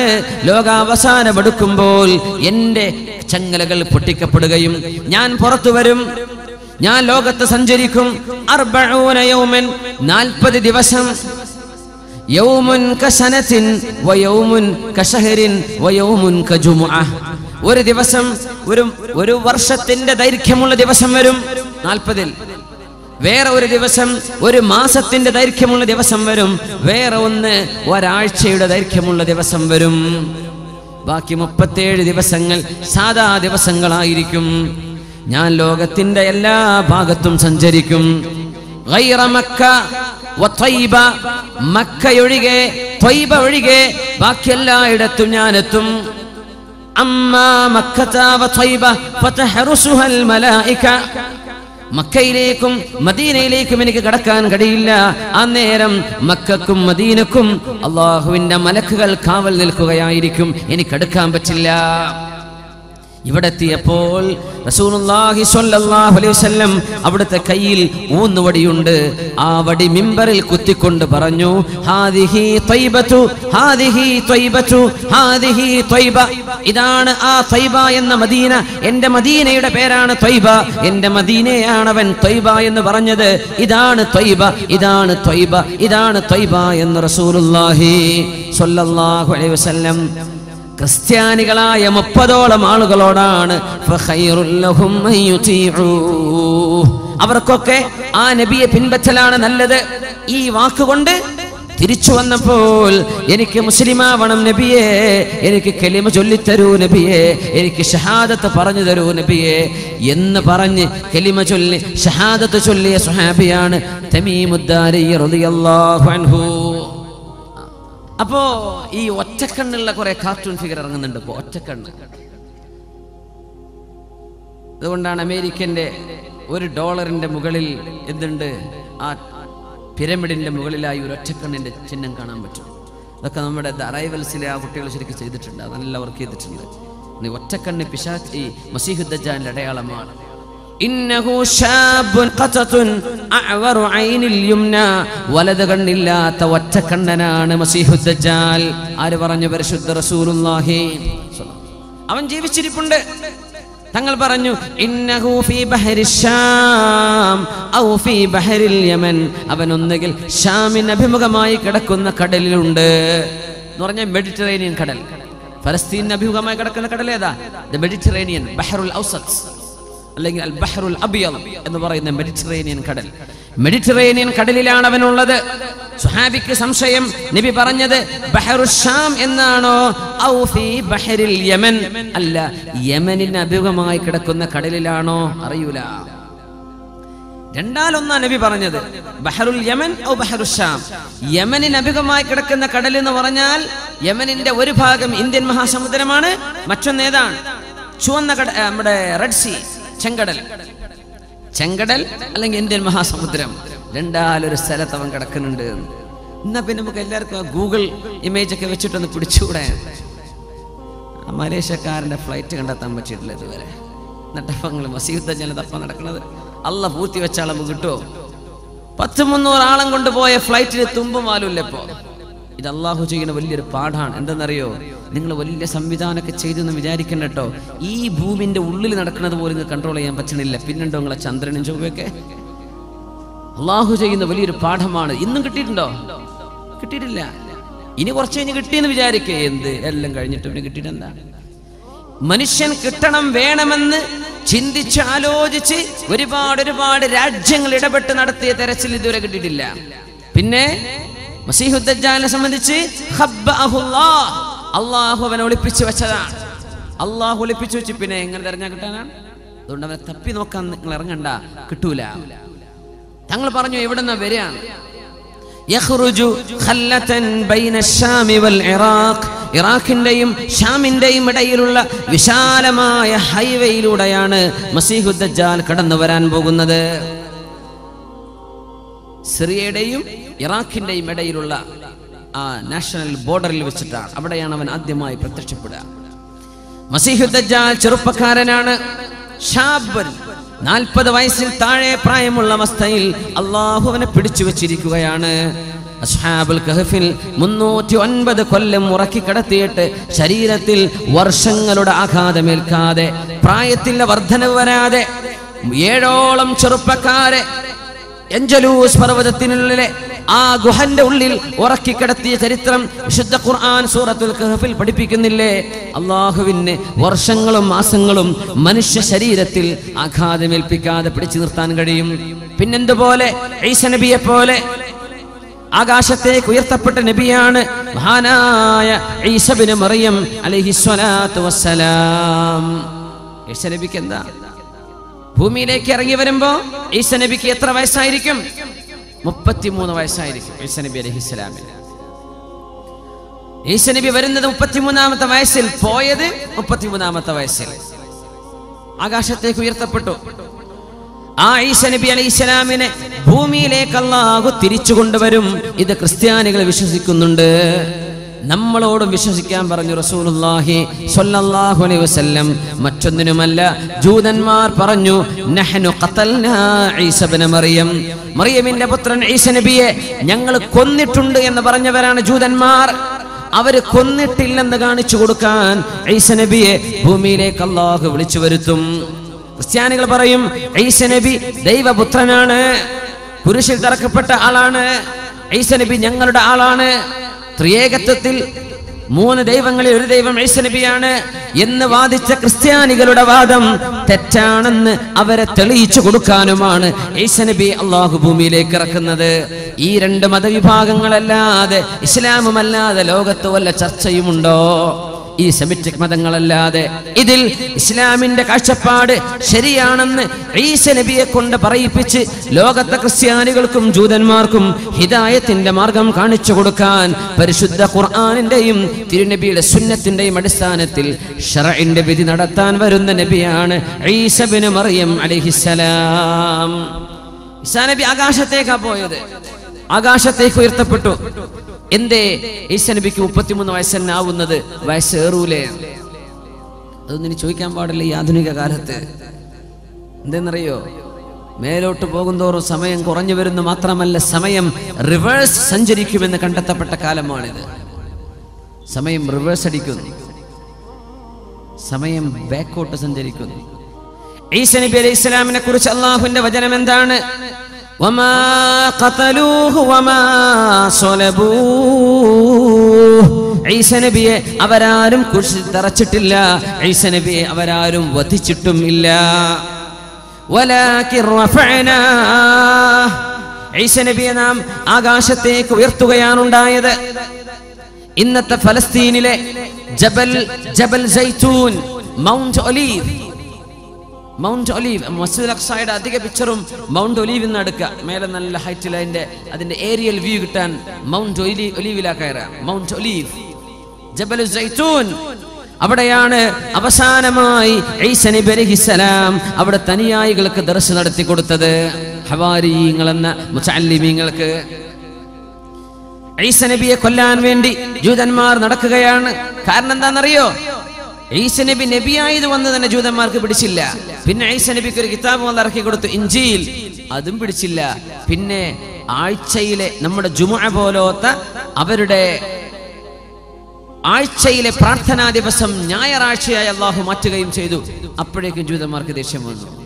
ശനിയാഴ്ച മാറ്റി ഞായറാഴ്ചയാക്കിയതും ഞങ്ങളുടെ ആരാധന ദിവസം പോലും മാറ്റി, എന്നാ പിന്നെ ഇവനെ കൊല്ലണം എന്ന് പറഞ്ഞ് പാതിരാ നേരത്തെ ചൂട്ട് കത്തിച്ചിറങ്ങിയ ജൂതന്മാർ ഈസ നബി എവിടെയാണെന്ന് ആര് പറഞ്ഞു തന്നാലും അവർക്ക് നാണയത്തുട്ടുകൾ കൊടുക്കാമെന്ന് പറഞ്ഞ് നടന്നപ്പോൾ ഈസ നബിയുടെ ശിഷ്യന്മാരിൽ ഒരാൾ യഹൂദ എന്ന് പറയുന്നൊരു ചെറുപ്പക്കാരൻ 30 വെള്ളി നാണയങ്ങൾ വാങ്ങിയിട്ട് സ്വന്തം ഗുരുവിനെ ഒറ്റുകൊടുത്തു ഈസ നബിയെ.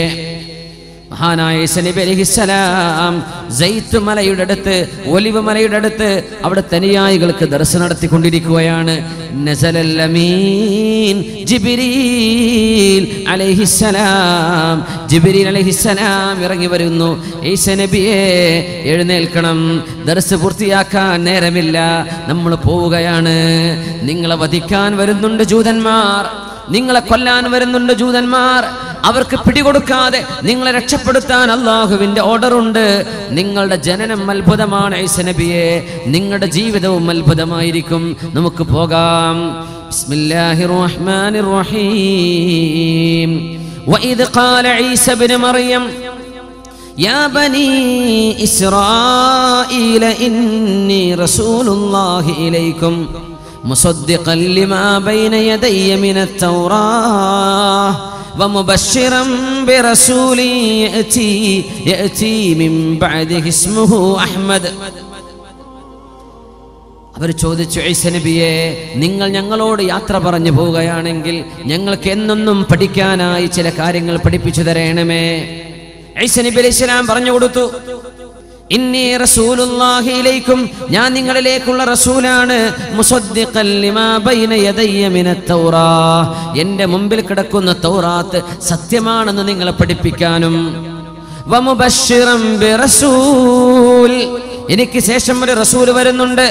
ഇസ്മുഹു അഹ്മദു, അഹ്മദ് എന്ന പേരുള്ള ഒരു നബി. വസുമ്മീതു അഹ്മദ, അല്ലാഹു എനിക്ക് വെച്ച പേര് അഹ്മദാണെന്ന് പരിശുദ്ധ റസൂലുള്ളാഹി സ്വല്ലല്ലാഹു അലൈഹി വസല്ലം അവിടുത്തെ വല്ലിപ്പ വെച്ചു കൊടുത്ത പേര് മുഹമ്മദ് എന്നാണ്.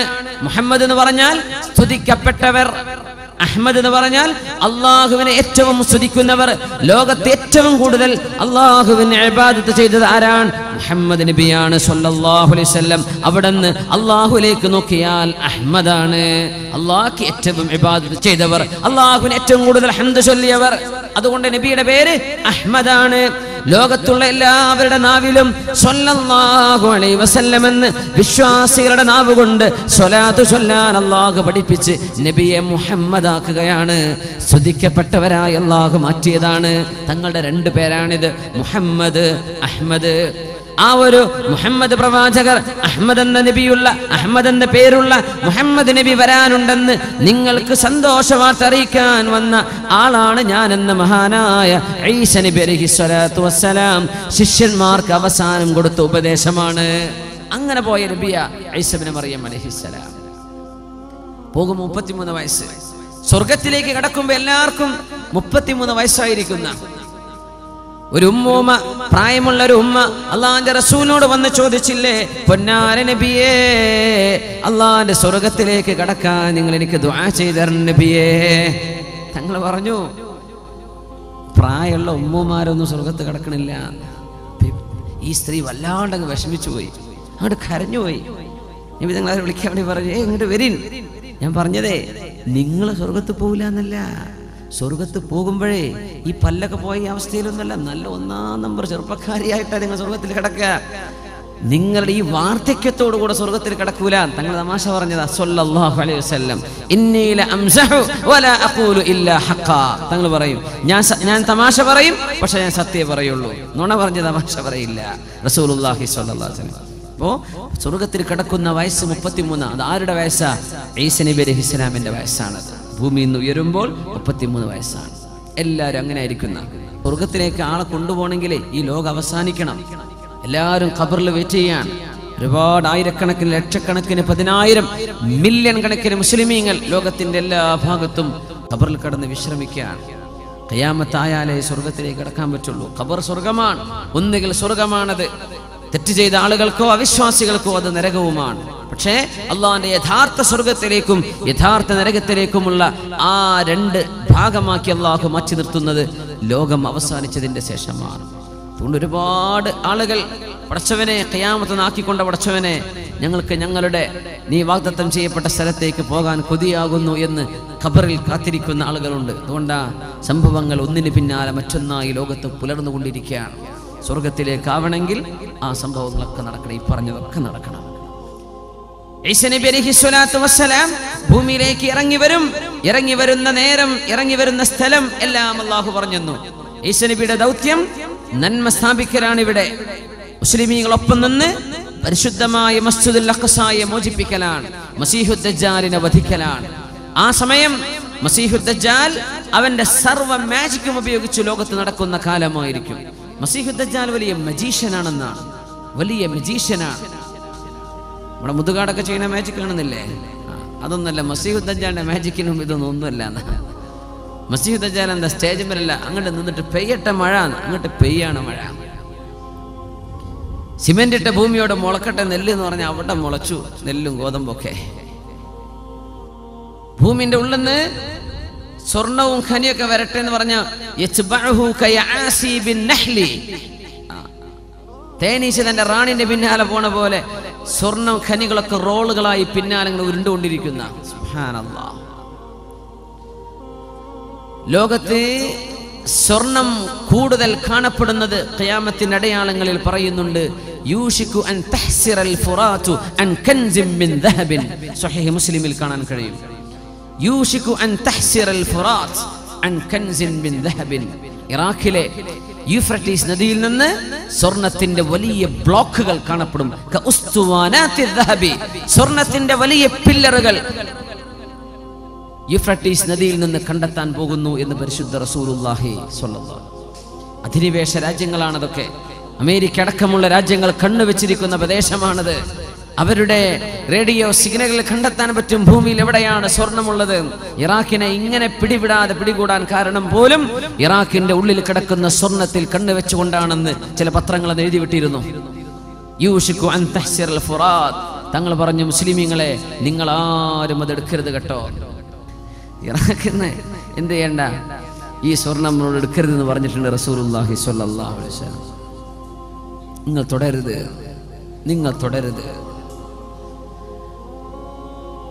സ്വർണത്തിന്റെ ഖനികൾ കൂടിക്കൊണ്ടിരിക്കുന്ന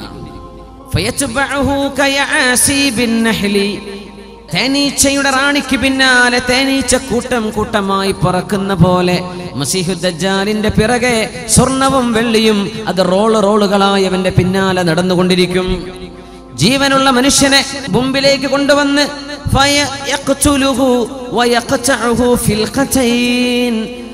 ജീവനുള്ളൊരു ചെറുപ്പക്കാരന് ഒരു ഈർച്ചവാള് കൊണ്ട് 2 പാതിയായി അവൻ കഷ്ണിച്ചു മാറ്റും. എന്നിട്ട് അവനോട് കൂടിച്ചേരാൻ വേണ്ടി പറയും. ഒരു വേദന പോലും അറിയാത്ത രീതിയിൽ അവൻ ചിരിച്ചുകൊണ്ട് നടന്നു വരും. ഈ അത്ഭുതങ്ങളൊക്കെ ചെയ്തിട്ടവൻ പറയും, ഞാൻ അല്ലാഹു ആണെന്ന് നിങ്ങൾ വിശ്വസിക്കുന്നില്ലേ? ഞാൻ അല്ലാഹു ആണെന്ന് നിങ്ങൾ വിശ്വസിക്കില്ലേ? മുഅ്മിനീങ്ങൾ പറയും, അൻത മസീഹുദ് ദജ്ജാൽ, നീ കള്ളനായ ദജ്ജാലാണ്. ഞങ്ങളുടെ അല്ലാഹു തആല അല്ലാഹു ഉലുവൻ കബീറ, ഞങ്ങളുടെ പടച്ചവൻ ഇതല്ലല്ലോ.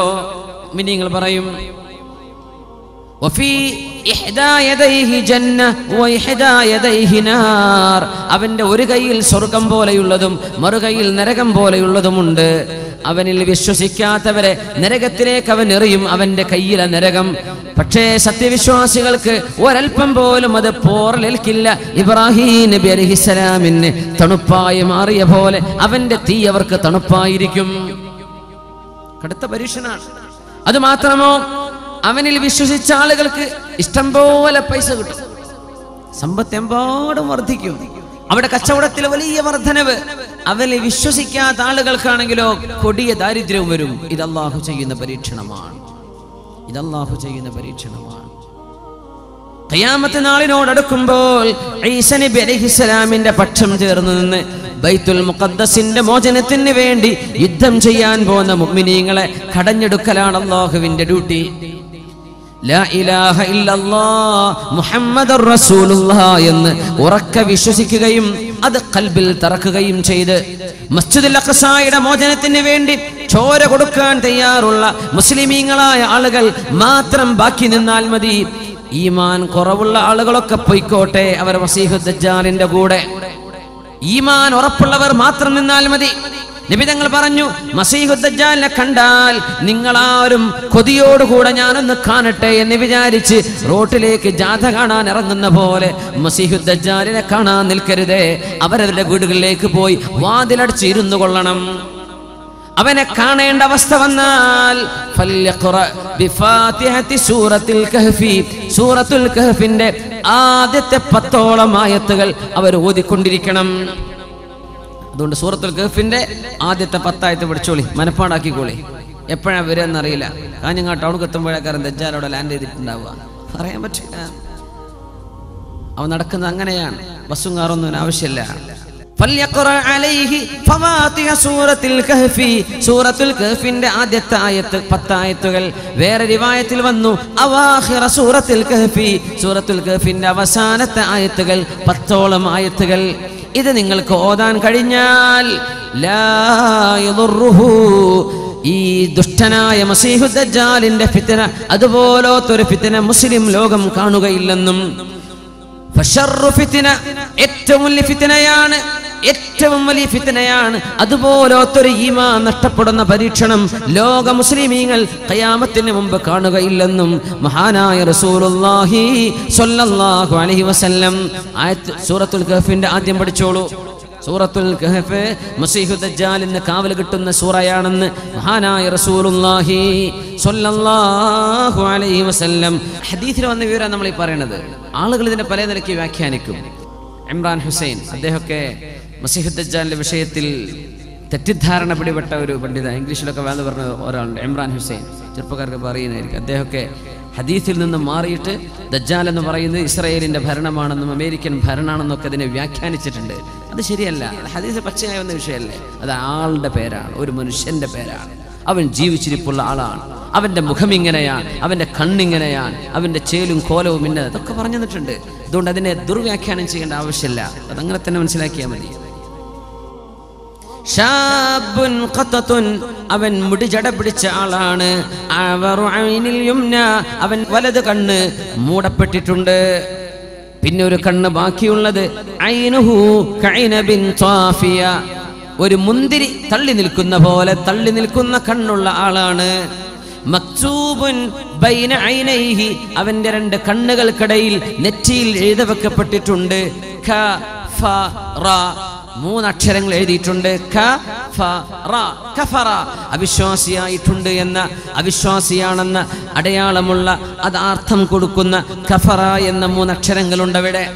യഖറഉഹു കുല്ലു മുഅ്മിനിൻ കാതിബിൻ വഗൈരി കാതിബ്, ഈമാനുള്ള ഏതൊരു മുഅ്മിനും എഴുത്തും വായനയും അറിയട്ടെ അറിയാതിരിക്കട്ടെ അവർക്കൊക്കെ ഇത് വായിച്ചെടുക്കാൻ കഴിയും. ഈമാൻ ഉണ്ടായാൽ മതി. ഖൽബിൽ ഈമാൻ ഉണ്ടെങ്കിൽ അവർക്കത് വായിച്ചെടുക്കാൻ പറ്റും. മഹാനായ ഈസാ നബി അലൈഹിസ്സലാം ഇവൻ ഈ വലസുന്ന കാലത്ത് ഇറങ്ങാൻ പോകുന്നു.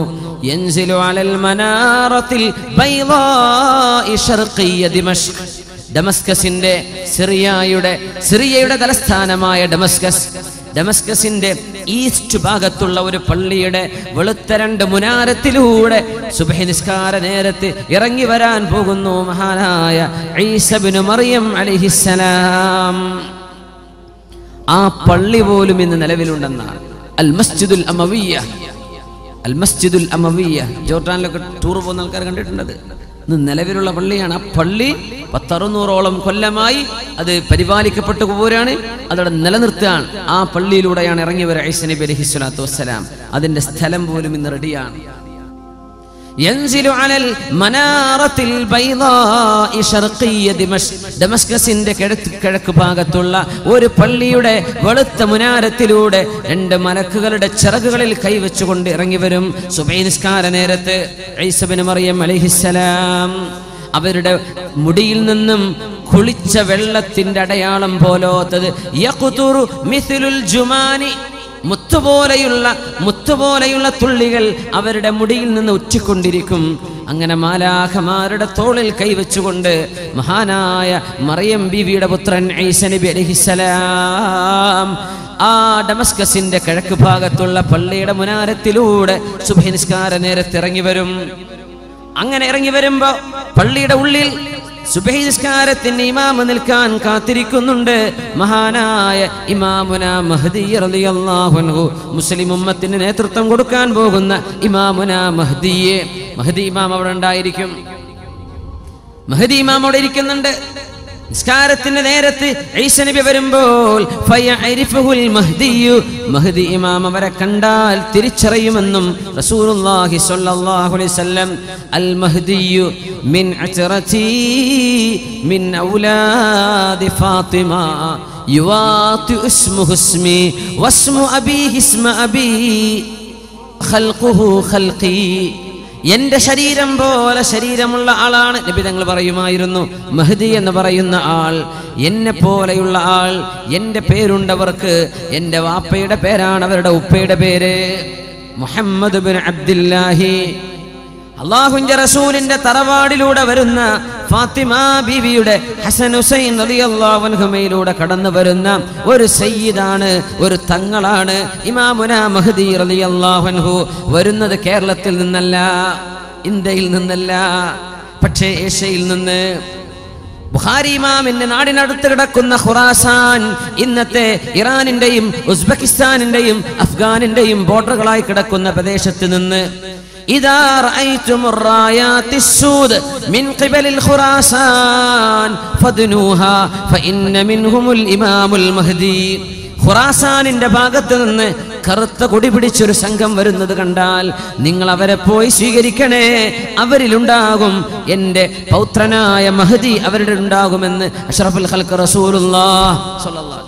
അതുകൊണ്ടാണ് അവിടുത്തെ കുറെ സംഘടനകൾ, അഫ്ഗാനിലൊക്കെ പല സംഘടനകളും ഈ കറുത്ത കൊടി ഉണ്ടാക്കാൻ കാരണം. താലിബാൻ അടക്കം ഈ കറുത്ത കൊടി പിടിക്കുന്നത് മഹ്ദിയുടെ പക്ഷക്കാരാണെന്ന് വരുത്തി തീർക്കാനാണ്. അങ്ങനെ 30ഓളം കള്ളസംഘങ്ങൾ വരുമെന്നും റസൂലുള്ളാഹി സ്വല്ലല്ലാഹു അലൈഹി വസല്ലം.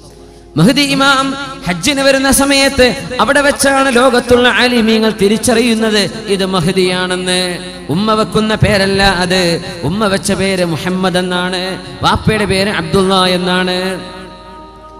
ഇത് മഹ്ദിയാണ്, മഹ്ദിയാണ്, ബൈഅത്ത് ചെയ്തോളൂ എന്ന് മാലാഖമാർ നിരന്തരം വിളിച്ചു പറയുന്നത് അവിടെ കൂടിയ 7ഓളം പ്രമുഖരായ ആലിമീങ്ങൾ കേൾക്കുമെന്നും അവരാണ് മഹ്ദി ഇമാമിനെ ബൈഅത്ത് ചെയ്യുന്നത്, അവരാണ് പ്രഖ്യാപിക്കുന്നത് ഇത് മഹ്ദിയാണ്. ആ മഹാനായ അല്ലാഹുവിന്റെ റസൂലിന്റെ തറവാടിലൂടെ വരുന്ന പുത്രൻ വരാൻ പോകുന്നത് യംലഉൽ അർള ഖിസ്തൻ വഅദിലാ കമാ മുലിഅതു ദുൽമൻ വജൗറാ. ലോകത്തെ അക്രമവും അരാജകത്വവും കൊലപാതകവും മർഡറും കില്ലിങ്ങും ലോകത്ത് വർദ്ധിച്ചുകൊണ്ടിരിക്കുന്ന കാലത്ത് നീതി സ്ഥാപിക്കാൻ വരുന്ന ആളാണ് മഹാനായ മഹ്ദി എന്ന് മഹാനായ അഷ്റഫുൽ ഖൽഖ് റസൂലുള്ളാഹി സ്വല്ലല്ലാഹു. 7 വർഷം അവർ ഇസ്ലാമിക ലോകത്തിന് നേതൃത്വം കൊടുക്കും. ഒരു ഖലീഫയായി, അള്ളാന്റെ റസൂലിന്റെ ഖലീഫമാരുണ്ടായ പോലെ ഒരു ഖലീഫയായി, ലോക മുസ്ലിമീങ്ങൾക്ക് ഒരു അമീറായി ഇമാമുന മഹ്ദി 7 വർഷം നയിക്കുകയും ആ സമയത്താണ് അൽ മൽഹമത്തുൽ കുബ്ര എന്ന് പറഞ്ഞ മഹായുദ്ധങ്ങൾ നടക്കാൻ പോകുന്നത്. യൂറോപ്പുമായി അമേരിക്കയുമായി മുസ്ലിം രാജ്യങ്ങൾ തമ്മിൽ നടക്കുന്ന യുദ്ധം നടക്കാൻ പോകുന്നു. തഖ്തതിലു ഫിഅതാനി അദീമതാനി ദഅവാഹുമാ വാഹിദ. അൽ മൽഹമത്തുൽ കുബ്ര എന്ന മഹാനായ അബൂ നഈം അടക്കമുള്ള ആളുകൾ കിതാബുൽ മലാഹിം, മൽഹമത്ത് അന്ത്യനാളിനോട് മുമ്പ് നടക്കാൻ പോകുന്ന മഹായുദ്ധങ്ങളെ സംബന്ധിച്ച് പറഞ്ഞിട്ടുണ്ട്. ഇന്ന് നടക്കുന്ന ഒരുപാട് സംഭവങ്ങൾ ആ സാഹചര്യങ്ങളെ ഒരുക്കിക്കൊണ്ടിരിക്കുകയാണ്. ഫസാദുശ്ശാമി ഫസാദുദ്ദുന്യാ.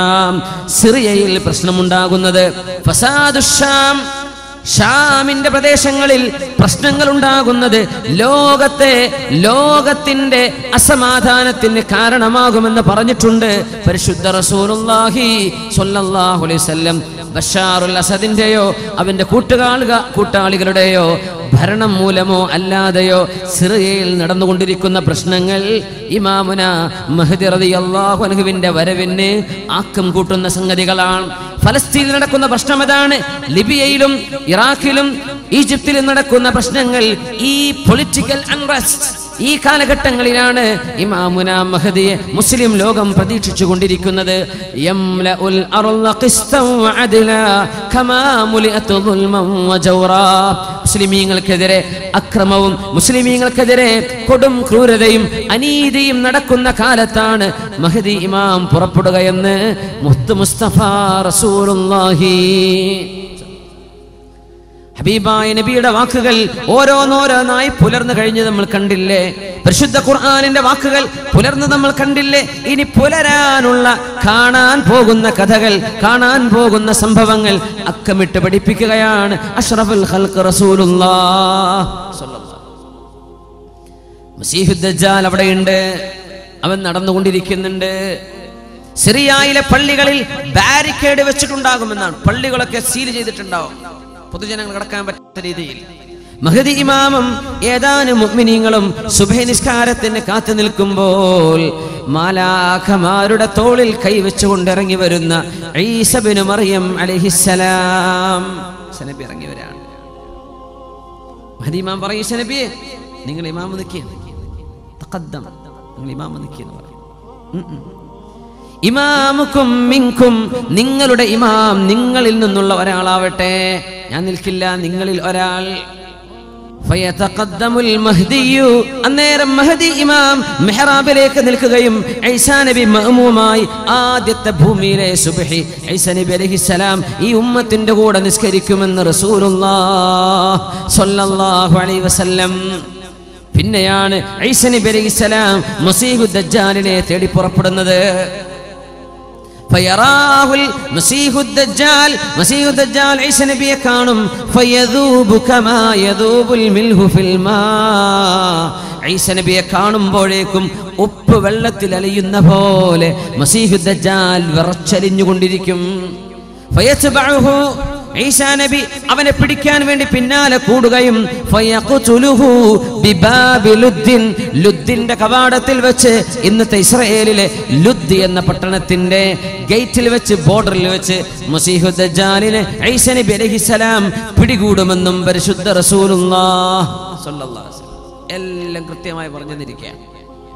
എന്നിട്ട് ഈസാ നബി ജീവിക്കും ഇവിടെ ഒരു 40 വർഷം കൂടെ. മരിക്കുന്നത് 73-ാമത്തെ വയസ്സിലായിരിക്കും. ആ കാലഘട്ടത്തിനിടയിൽ ഈസാ നബി അലൈഹിസ്സലാം കുരിശുകളെ തകർക്കുകയും വയഖ്തുലുൽ ഖിൻസീറ, പന്നികളെ വധിക്കുകയും. ഈസാ നബിയെ ദൈവമാണെന്ന് പറഞ്ഞവരോട് ഞാൻ ദൈവമോ ദൈവപുത്രനോ അല്ലെന്നും ഞാൻ അല്ലാഹുവിന്റെ തിരുദൂതൻ മാത്രമായിരുന്നുവെന്നും അവരെ തിരിച്ചു അറിയിക്കുകയും അവരെ ദീനിലേക്ക്, ഇസ്ലാമിലേക്ക് മടക്കി കൊണ്ടുവരികയും ചെയ്യും. വഇമ്മിൻ അഹ്ലിൽ കിതാബി ഇല്ലാ ലയുഅ്മിനന്ന ബിഹി ഖബ്ല മൗതി, ഈസാ നബി വഫാത്താകുന്നതിന്റെ മുമ്പ് സർവ്വ കിതാബിന്റെ ആളുകളും ക്രിസ്ത്യാനികളും ജൂതന്മാരും അല്ലാഹുവിൽ വിശ്വസിക്കുക തന്നെ ചെയ്യും. പരിശുദ്ധ ഖുർആൻ. എന്താ ഇന്നും ക്രിസ്ത്യാനികൾ ഈസാ നബി വരുന്നവരെ, ഈസാ നബി വന്നാൽ അവർ വഫാത്താകുന്നതിന്റെ മുമ്പ് ഖബ്ല മൗതിഹി, ഈസാ നബി മൗത്തായിട്ടില്ല, ഈസാ നബി വഫാത്താകുന്നതിന്റെ മുമ്പ് എല്ലാ വേദം നൽകപ്പെട്ടവരും ക്രിസ്ത്യാനികളും ജൂതന്മാരും അടക്കമുള്ളവർ അല്ലാഹുവിന്റെ സത്യമായ ദീൻ ഇസ്ലാം ശരിയാണെന്നവർക്ക് ബോധിക്കുക തന്നെ ചെയ്യും. അതിന് വരുന്ന മഹാനായ ഈസാ നബി അലൈഹിസ്സലാത്തു വസ്സലാം. കല്യാണം കഴിക്കും, മക്കള് ജനിക്കും. പരിശുദ്ധമായ റൗള ഷരീഫിൽ അല്ലാഹുവിന്റെ റസൂലിന്റെ റൗളയുടെ അരികത്ത് തന്നെ അവർക്ക് ഖബർ കുഴിക്കപ്പെടുമെന്നും പരിശുദ്ധ ഹദീസുകളിൽ കാണാൻ കഴിയും. എന്തായിരിക്കും അവസ്ഥ അല്ലേ? ഈസാ നബി വന്ന ആദ്യത്തെ 2 ദിവസമൊക്കെ പത്രങ്ങൾ അങ്ങനെ എഴുതും, ന്യൂസിലൊക്കെ അങ്ങനെ കാണും. പിന്നെ നമുക്കൊരു സാധാരണ സംഭവം അങ്ങനെ ഉണ്ടാവുക. മസീഹുദ് ദജ്ജാൽ വന്നോ, പടച്ചോനെ വന്നോ, വന്നു എന്നതായി കഴിഞ്ഞ് ആദ്യത്തെ കുറച്ച് ദിവസം സർവ്വസ്ഥന്മാരും വേള തന്നെയാക്കാറ് എല്ലാ മെമ്പറിലും മസീഹുദ് ദജ്ജാൽ.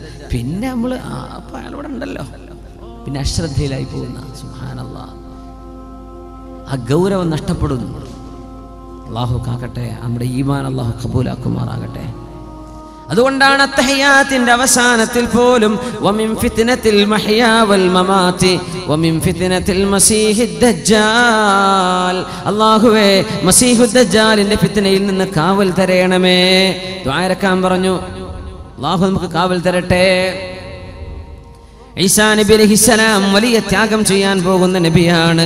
മഹാനായ ഈസാ നബി അലൈഹിസ്സലാം വരുമ്പോഴേക്കും യഅജൂജ് മഅജൂജുകളെ അല്ലാഹു അയച്ചിട്ടുണ്ടാകും.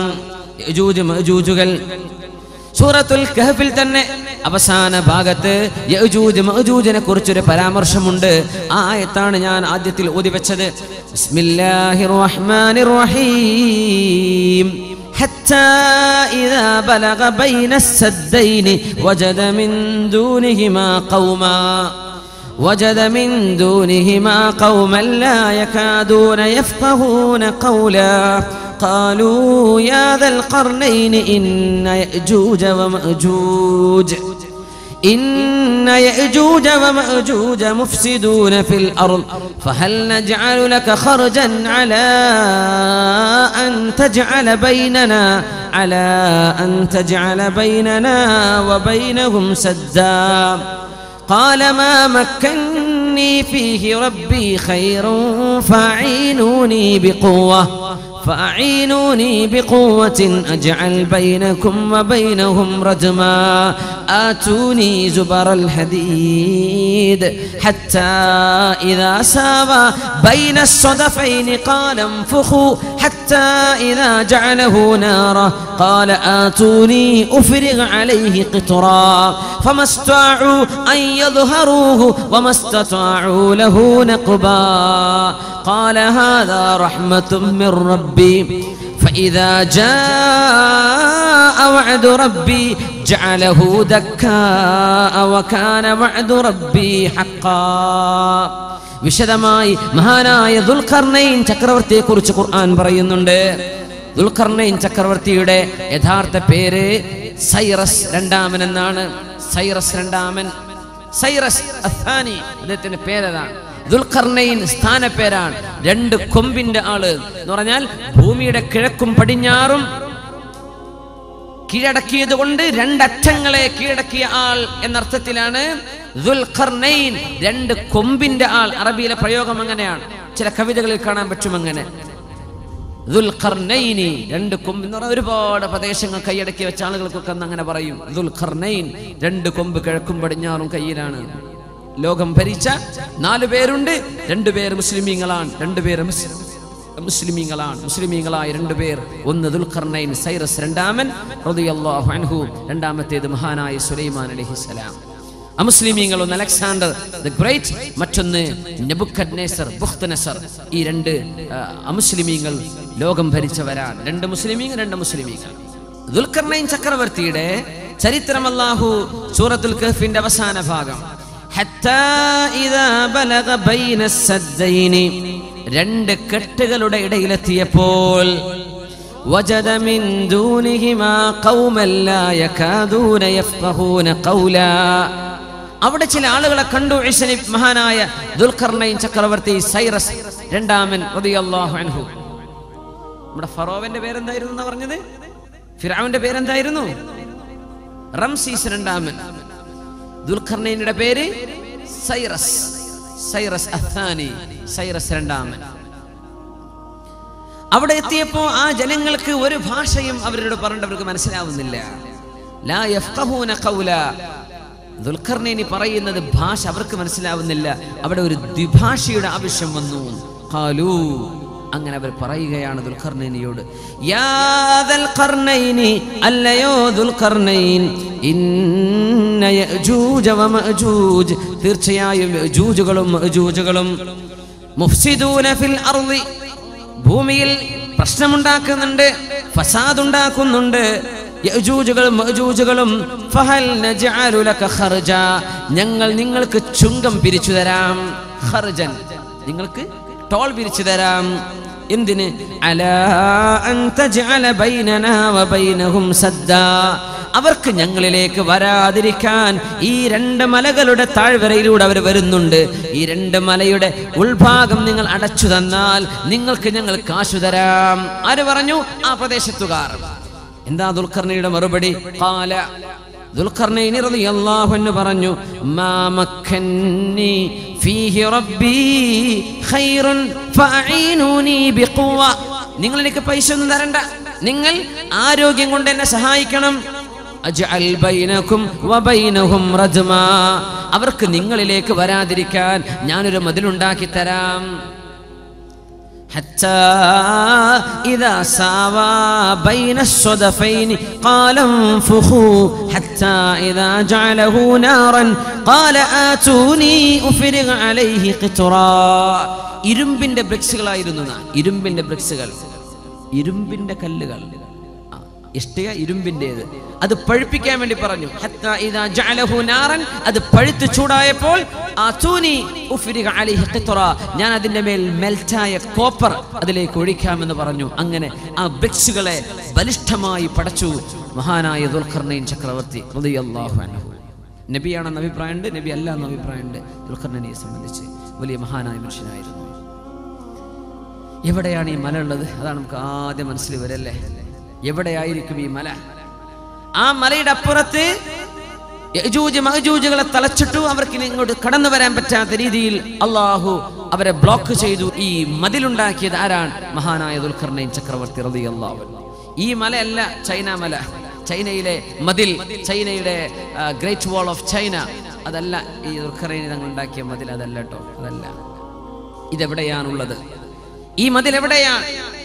അതിനെ സംബന്ധിച്ച് ഒരുപാട് പഠനങ്ങൾ നടന്നു. മഹാനായ ഉമർ അൽ ഫാറൂഖ് റളിയല്ലാഹു അൻഹു 10ഓളം സ്വഹാബികളെ തുർക്കിയിലേക്ക് പറഞ്ഞയച്ചിട്ടുണ്ട് ഈ മതിൽ കാണിച്ചു കൊടുക്കാൻ. പഴയ തുർക്കി, ഇന്നത്തെ അർമീനിയയുടെ ഭാഗമായിരിക്കുന്ന ഭാഗം, അർമീനിയയുടെ പരിസരത്ത് വിലാദി ഖുഖാസിനും തിഫ്ലിസിനും ഇടയിലുള്ള ദാരിയാൽ എന്ന് പറയുന്ന ഒരു പ്രദേശമുണ്ട്. നിറയെ മലകളുള്ള പ്രദേശമാണ്. ആ ദാരിയാൽ ചുരത്തിലാണ് മഹാനായ ദുൽഖർനൈൻ ചക്രവർത്തി ഉണ്ടാക്കിയ മതിലുള്ളത് എന്ന് മഹാനായ തർജുമാൽ ഖുർആന്റെ മുഫസ്സിർ അബുൽ കലാം ആസാദ് അദ്ദേഹത്തിന്റെ തഫ്സീറിൽ ചരിത്രം രേഖപ്പെടുത്തി വെച്ചിട്ടുണ്ട്. ഇന്നത്തെ അർമീനിയയുടെ ഭാഗം, പഴയ തുർക്കി, ഇന്നത്തെ തുർക്കിയല്ല. അവിടെ നിന്ന് അങ്ങോട്ട് നോർത്തിലേക്ക് കയറിയാൽ വിലാദി ഖുഖാസിക്കും തിഫ്ലിസിനും ഇടയിൽ ദാരിയാൽ ചുരമുണ്ട്. ആ ചുരത്തിലെ 2 മലകൾക്കിടയിലുള്ള ഭാഗം ഇരുമ്പിന്റെ കട്ട കൊണ്ടുണ്ടാക്കിയ മതിൽ ഇന്നവിടെയുണ്ട്. മഹാനായ ഉമർ അൽ ഫാറൂഖ് റളിയല്ലാഹു അൻഹു അന്ന് വരെ ആളയച്ചിട്ടുണ്ട് കാണാൻ, അത് പഠിച്ചു വരാൻ വേണ്ടി. മഹാനായ ഉമർ അൽ ഫാറൂഖ് റളിയല്ലാഹു അൻഹു നമ്മുടെ മുഫസ്സിരീങ്ങളൊക്കെ രേഖപ്പെടുത്തിയത് കാണാൻ കഴിയും. യജൂജ് മഅജൂജുകൾ അന്നവിടെ പ്രത്യക്ഷപ്പെട്ടു. ആരാണ് യജൂജ് മഅജൂജുകൾ? ഇവർ origin മംഗോളിയക്കാരാണെന്നാണ്. Mongolians BC 9th സെഞ്ചുറിയിൽ Caspian കടലിന്റെ ഭാഗങ്ങളിലൊക്കെ ഒരുപാട് അക്രമങ്ങൾ ചെയ്ത ആളുകളെ സംബന്ധിച്ച് ചരിത്രമുണ്ട്. ഇവർ അക്രമകാരികളായിരുന്നു, വെറും അക്രമം. തർത്താരികൾ ഇവരുടെ ബാക്കിയാണ്. ചെങ്കീസ് ഖാൻ യജൂജ് മഅജൂജിന്റെ പരമ്പരയിൽ വന്ന ആളാണ്. പക്ഷേ റസൂലുള്ളാഹി സ്വല്ലല്ലാഹു അലൈഹി വസല്ലം തങ്ങളുടെ കാലമായപ്പോഴേക്കും സംസ്കാരമുള്ള ആളുകളായി മാറി. ലോകത്തിന്റെ പല ഭാഗങ്ങളിൽ വിന്യസിക്കപ്പെട്ടു പോയി ഈ കുടുംബം. 2 തറവാടുകളാണ് യജൂജ് മഅജൂജ്, Gogh and Magog. Gogh and Magog, യജൂജ് മഅജൂജ്, അങ്ങനെ ചരിത്രത്തിൽ അറിയപ്പെടുക. പഴയ മംഗോളിയയുടെ 2 നഗരങ്ങളുടെ പേരാണ് ഗോഗും മാഗോഗും. Gogh Magog, യജൂജ് മഅജൂജ്. ഇന്നെവിടെയാണെന്ന് അവരെ നമുക്ക് കണ്ടുപിടിക്കാൻ പറ്റുന്നില്ല. അള്ളാഹു അവരെ ഒളിപ്പിച്ചു വെച്ചിരിക്കുകയാണെന്ന്. ഇതുപോലെ മസീഹു ദജ്ജാൽ ഒളിപ്പിച്ചു വെച്ചില്ലേ, അതുപോലെ ഹെലികോപ്റ്റർ മേലെ പോയിട്ടൊന്നും കാണാൻ പറ്റില്ല അവരെ. അള്ളാഹു ഒളിപ്പിച്ചു വെച്ചൊരു സമൂഹമാണ്. അന്ത്യനാളിനോടടുക്കുമ്പോൾ മിൻ കുല്ലി ഹദബിൻ യൻസിലൂൻ, ലോകത്ത് എവിടെയെല്ലാം ഉയരമുള്ള മലകളുണ്ടോ അവിടെ നിന്നെല്ലാം കൂട്ടമായി ഇവർ വരും. ഇവരുടെ കയ്യിൽ തോക്കുകളുണ്ട്, അമ്പുകളുണ്ട്, കൊല്ലാനുള്ള എല്ലാ സാധനങ്ങളും. മനുഷ്യരെ കൊല്ലലല്ലാതെ മറ്റൊരു ഹോബിയും ഇവർക്കില്ല. അങ്ങനത്തെ 2 കൂട്ടരാണ് യജൂജുകളും മഅജൂജുകളും. മഹാനായ മഹാപ്രവാചകൻ ഈസ നബിയെയും അവരോടൊപ്പമുള്ള സത്യവിശ്വാസികളെയും ബൈത്തുൽ മുഖദ്ദസിന്റെ അരികത്ത് സീനാ മലയിൽ കൊണ്ടുപോയി ഉപരോധം ഏർപ്പെടുത്തും. മുസ്ലിമീങ്ങൾക്ക് താഴെയിറങ്ങി വരാൻ പറ്റില്ല. ഭക്ഷണം പോലും കൊടുക്കാതെ ദിവസങ്ങളോളം സീസ് ചെയ്യുമെന്ന് പരിശുദ്ധ റസൂലുള്ളാഹി സ്വല്ലല്ലാഹു അലൈഹി വസല്ലം. അന്നേരം ഈസാ നബി അലൈഹിസ്സലാം അല്ലാഹുവിനോട് ദുആ ചെയ്യുമത്രേ, അല്ലാഹ് പടച്ചവനെ ഞങ്ങളെ രക്ഷപ്പെടുത്തി തരണം, യജൂജ് മഅജൂജിനെ നശിപ്പിക്കണേ എന്ന് മഹാനായ പ്രവാചകൻ ദുആ ചെയ്യുമ്പോൾ ഫയുർസിലു അലൈഹിമുൻ നഗഫ, നഗഫ് എന്ന് പറയുന്ന ഒരു തരം പുഴുക്കൾ, അത് ഒട്ടകത്തിന്റെ തലയിൽ കാണുന്ന പുഴുക്കളാണ്. ആ പുഴുക്കളെ അല്ലാഹു അയച്ചു കൊടുക്കും. ആ പുഴുക്കൾ തലയിൽ വീഴുന്നതോടുകൂടെ യജൂജ് മഅജൂജുകളിൽ ഓരോരുത്തരും ചത്തൊടുങ്ങുകയാണ്, മരിച്ചു വീഴുകയാണ്.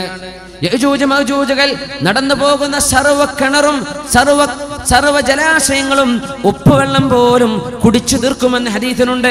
അതുകൊണ്ടാണ് തമീമുദ്ദാരി റളിയല്ലാഹു അൻഹുവിനോട് അന്നൊരിക്കൽ ആ ദ്വീപിൽ വെച്ച് മസീഹു ദജ്ജാൽ പറഞ്ഞത്, സുഗർ തടാകം വറ്റിപ്പോകും, തൊബരി തടാകം വറ്റിപ്പോകും. ഇവർ കുടിച്ചു തീർക്കും. അങ്ങനെ ബൈത്തുൽ മുഖദ്ദസിന്റെ പരിസരങ്ങൾ, ഖിയാമത്തിന്റെ സംഭവങ്ങളൊക്കെ അരങ്ങേറുന്ന പ്രധാന പ്രദേശം ഇന്നത്തെ സിറിയയാണ്, ജോർഡാനാണ്, ഫലസ്തീനാണ്, ലെബനോനാണ്. ഈ പ്രദേശങ്ങളാണ് ഖിയാമത്തിന്റെ അവസാനത്തെ അത്ഭുതങ്ങൾ നടക്കാൻ പോകുന്ന സ്ഥലങ്ങൾ. ഇന്ന് ലോകത്തെ ഹോട്ട് ടോപ്പിക് അതാണ്. സിറിയ, ജോർഡാൻ, ഫലസ്തീൻ, ലെബനോൻ, ഈ പ്രദേശങ്ങളാണ്.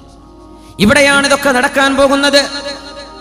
യജൂജ് മഅജൂജിന്റെ ലക്ഷക്കണക്കിന് ആളുകളുടെ ശവശരീരം ഭൂമിയിൽ ഇങ്ങനെ കിടക്കുമ്പോൾ അതൊന്ന് ഡിസ്പോസ് ചെയ്യാൻ കഴിയാതെ പ്രയാസപ്പെട്ട് ദുർഗന്ധം വമിക്കാൻ തുടങ്ങുമ്പോൾ ഈസാ നബി അലൈഹിസ്സലാം ദുആ ചെയ്യുമത്രേ, അല്ലാഹുവേ നിന്റെ ഭൂമിയെ ശുദ്ധിയാക്കിത്താ അല്ലാഹ്.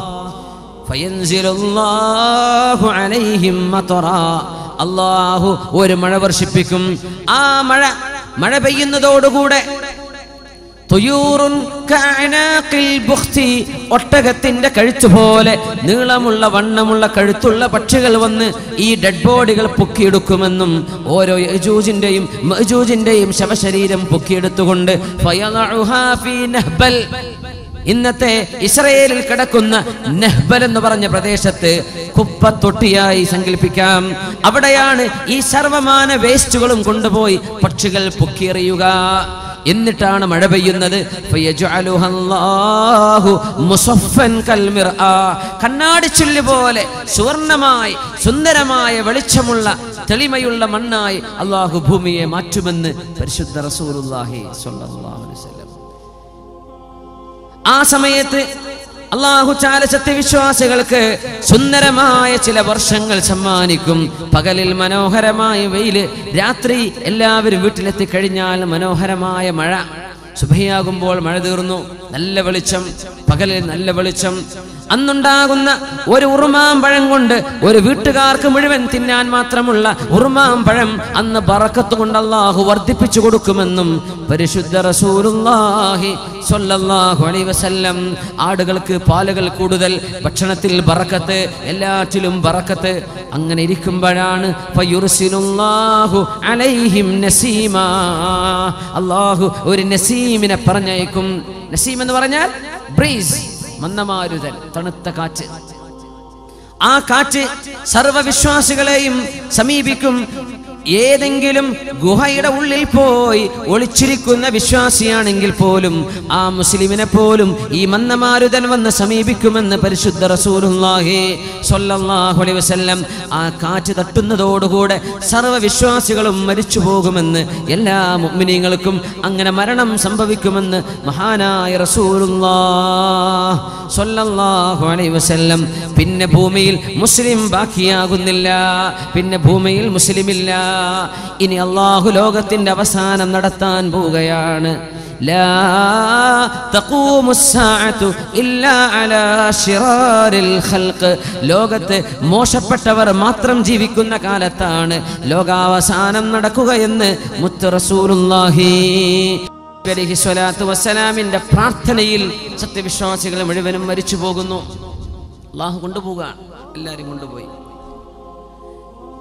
لا تقوم الساعة حتى لا يقال في الأرض الله الله الله എന്ന് വിളിക്കുന്ന ഒരു മനുഷ്യൻ ഒരാളെങ്കിലും ലോകത്ത് ബാക്കിയുണ്ടെങ്കിൽ അതുവരെ ലോകത്ത് അല്ലാഹു നശിപ്പിക്കുകയില്ലെന്ന് റസൂലുള്ളാഹി സ്വല്ലല്ലാഹു അലൈഹി വസല്ലം.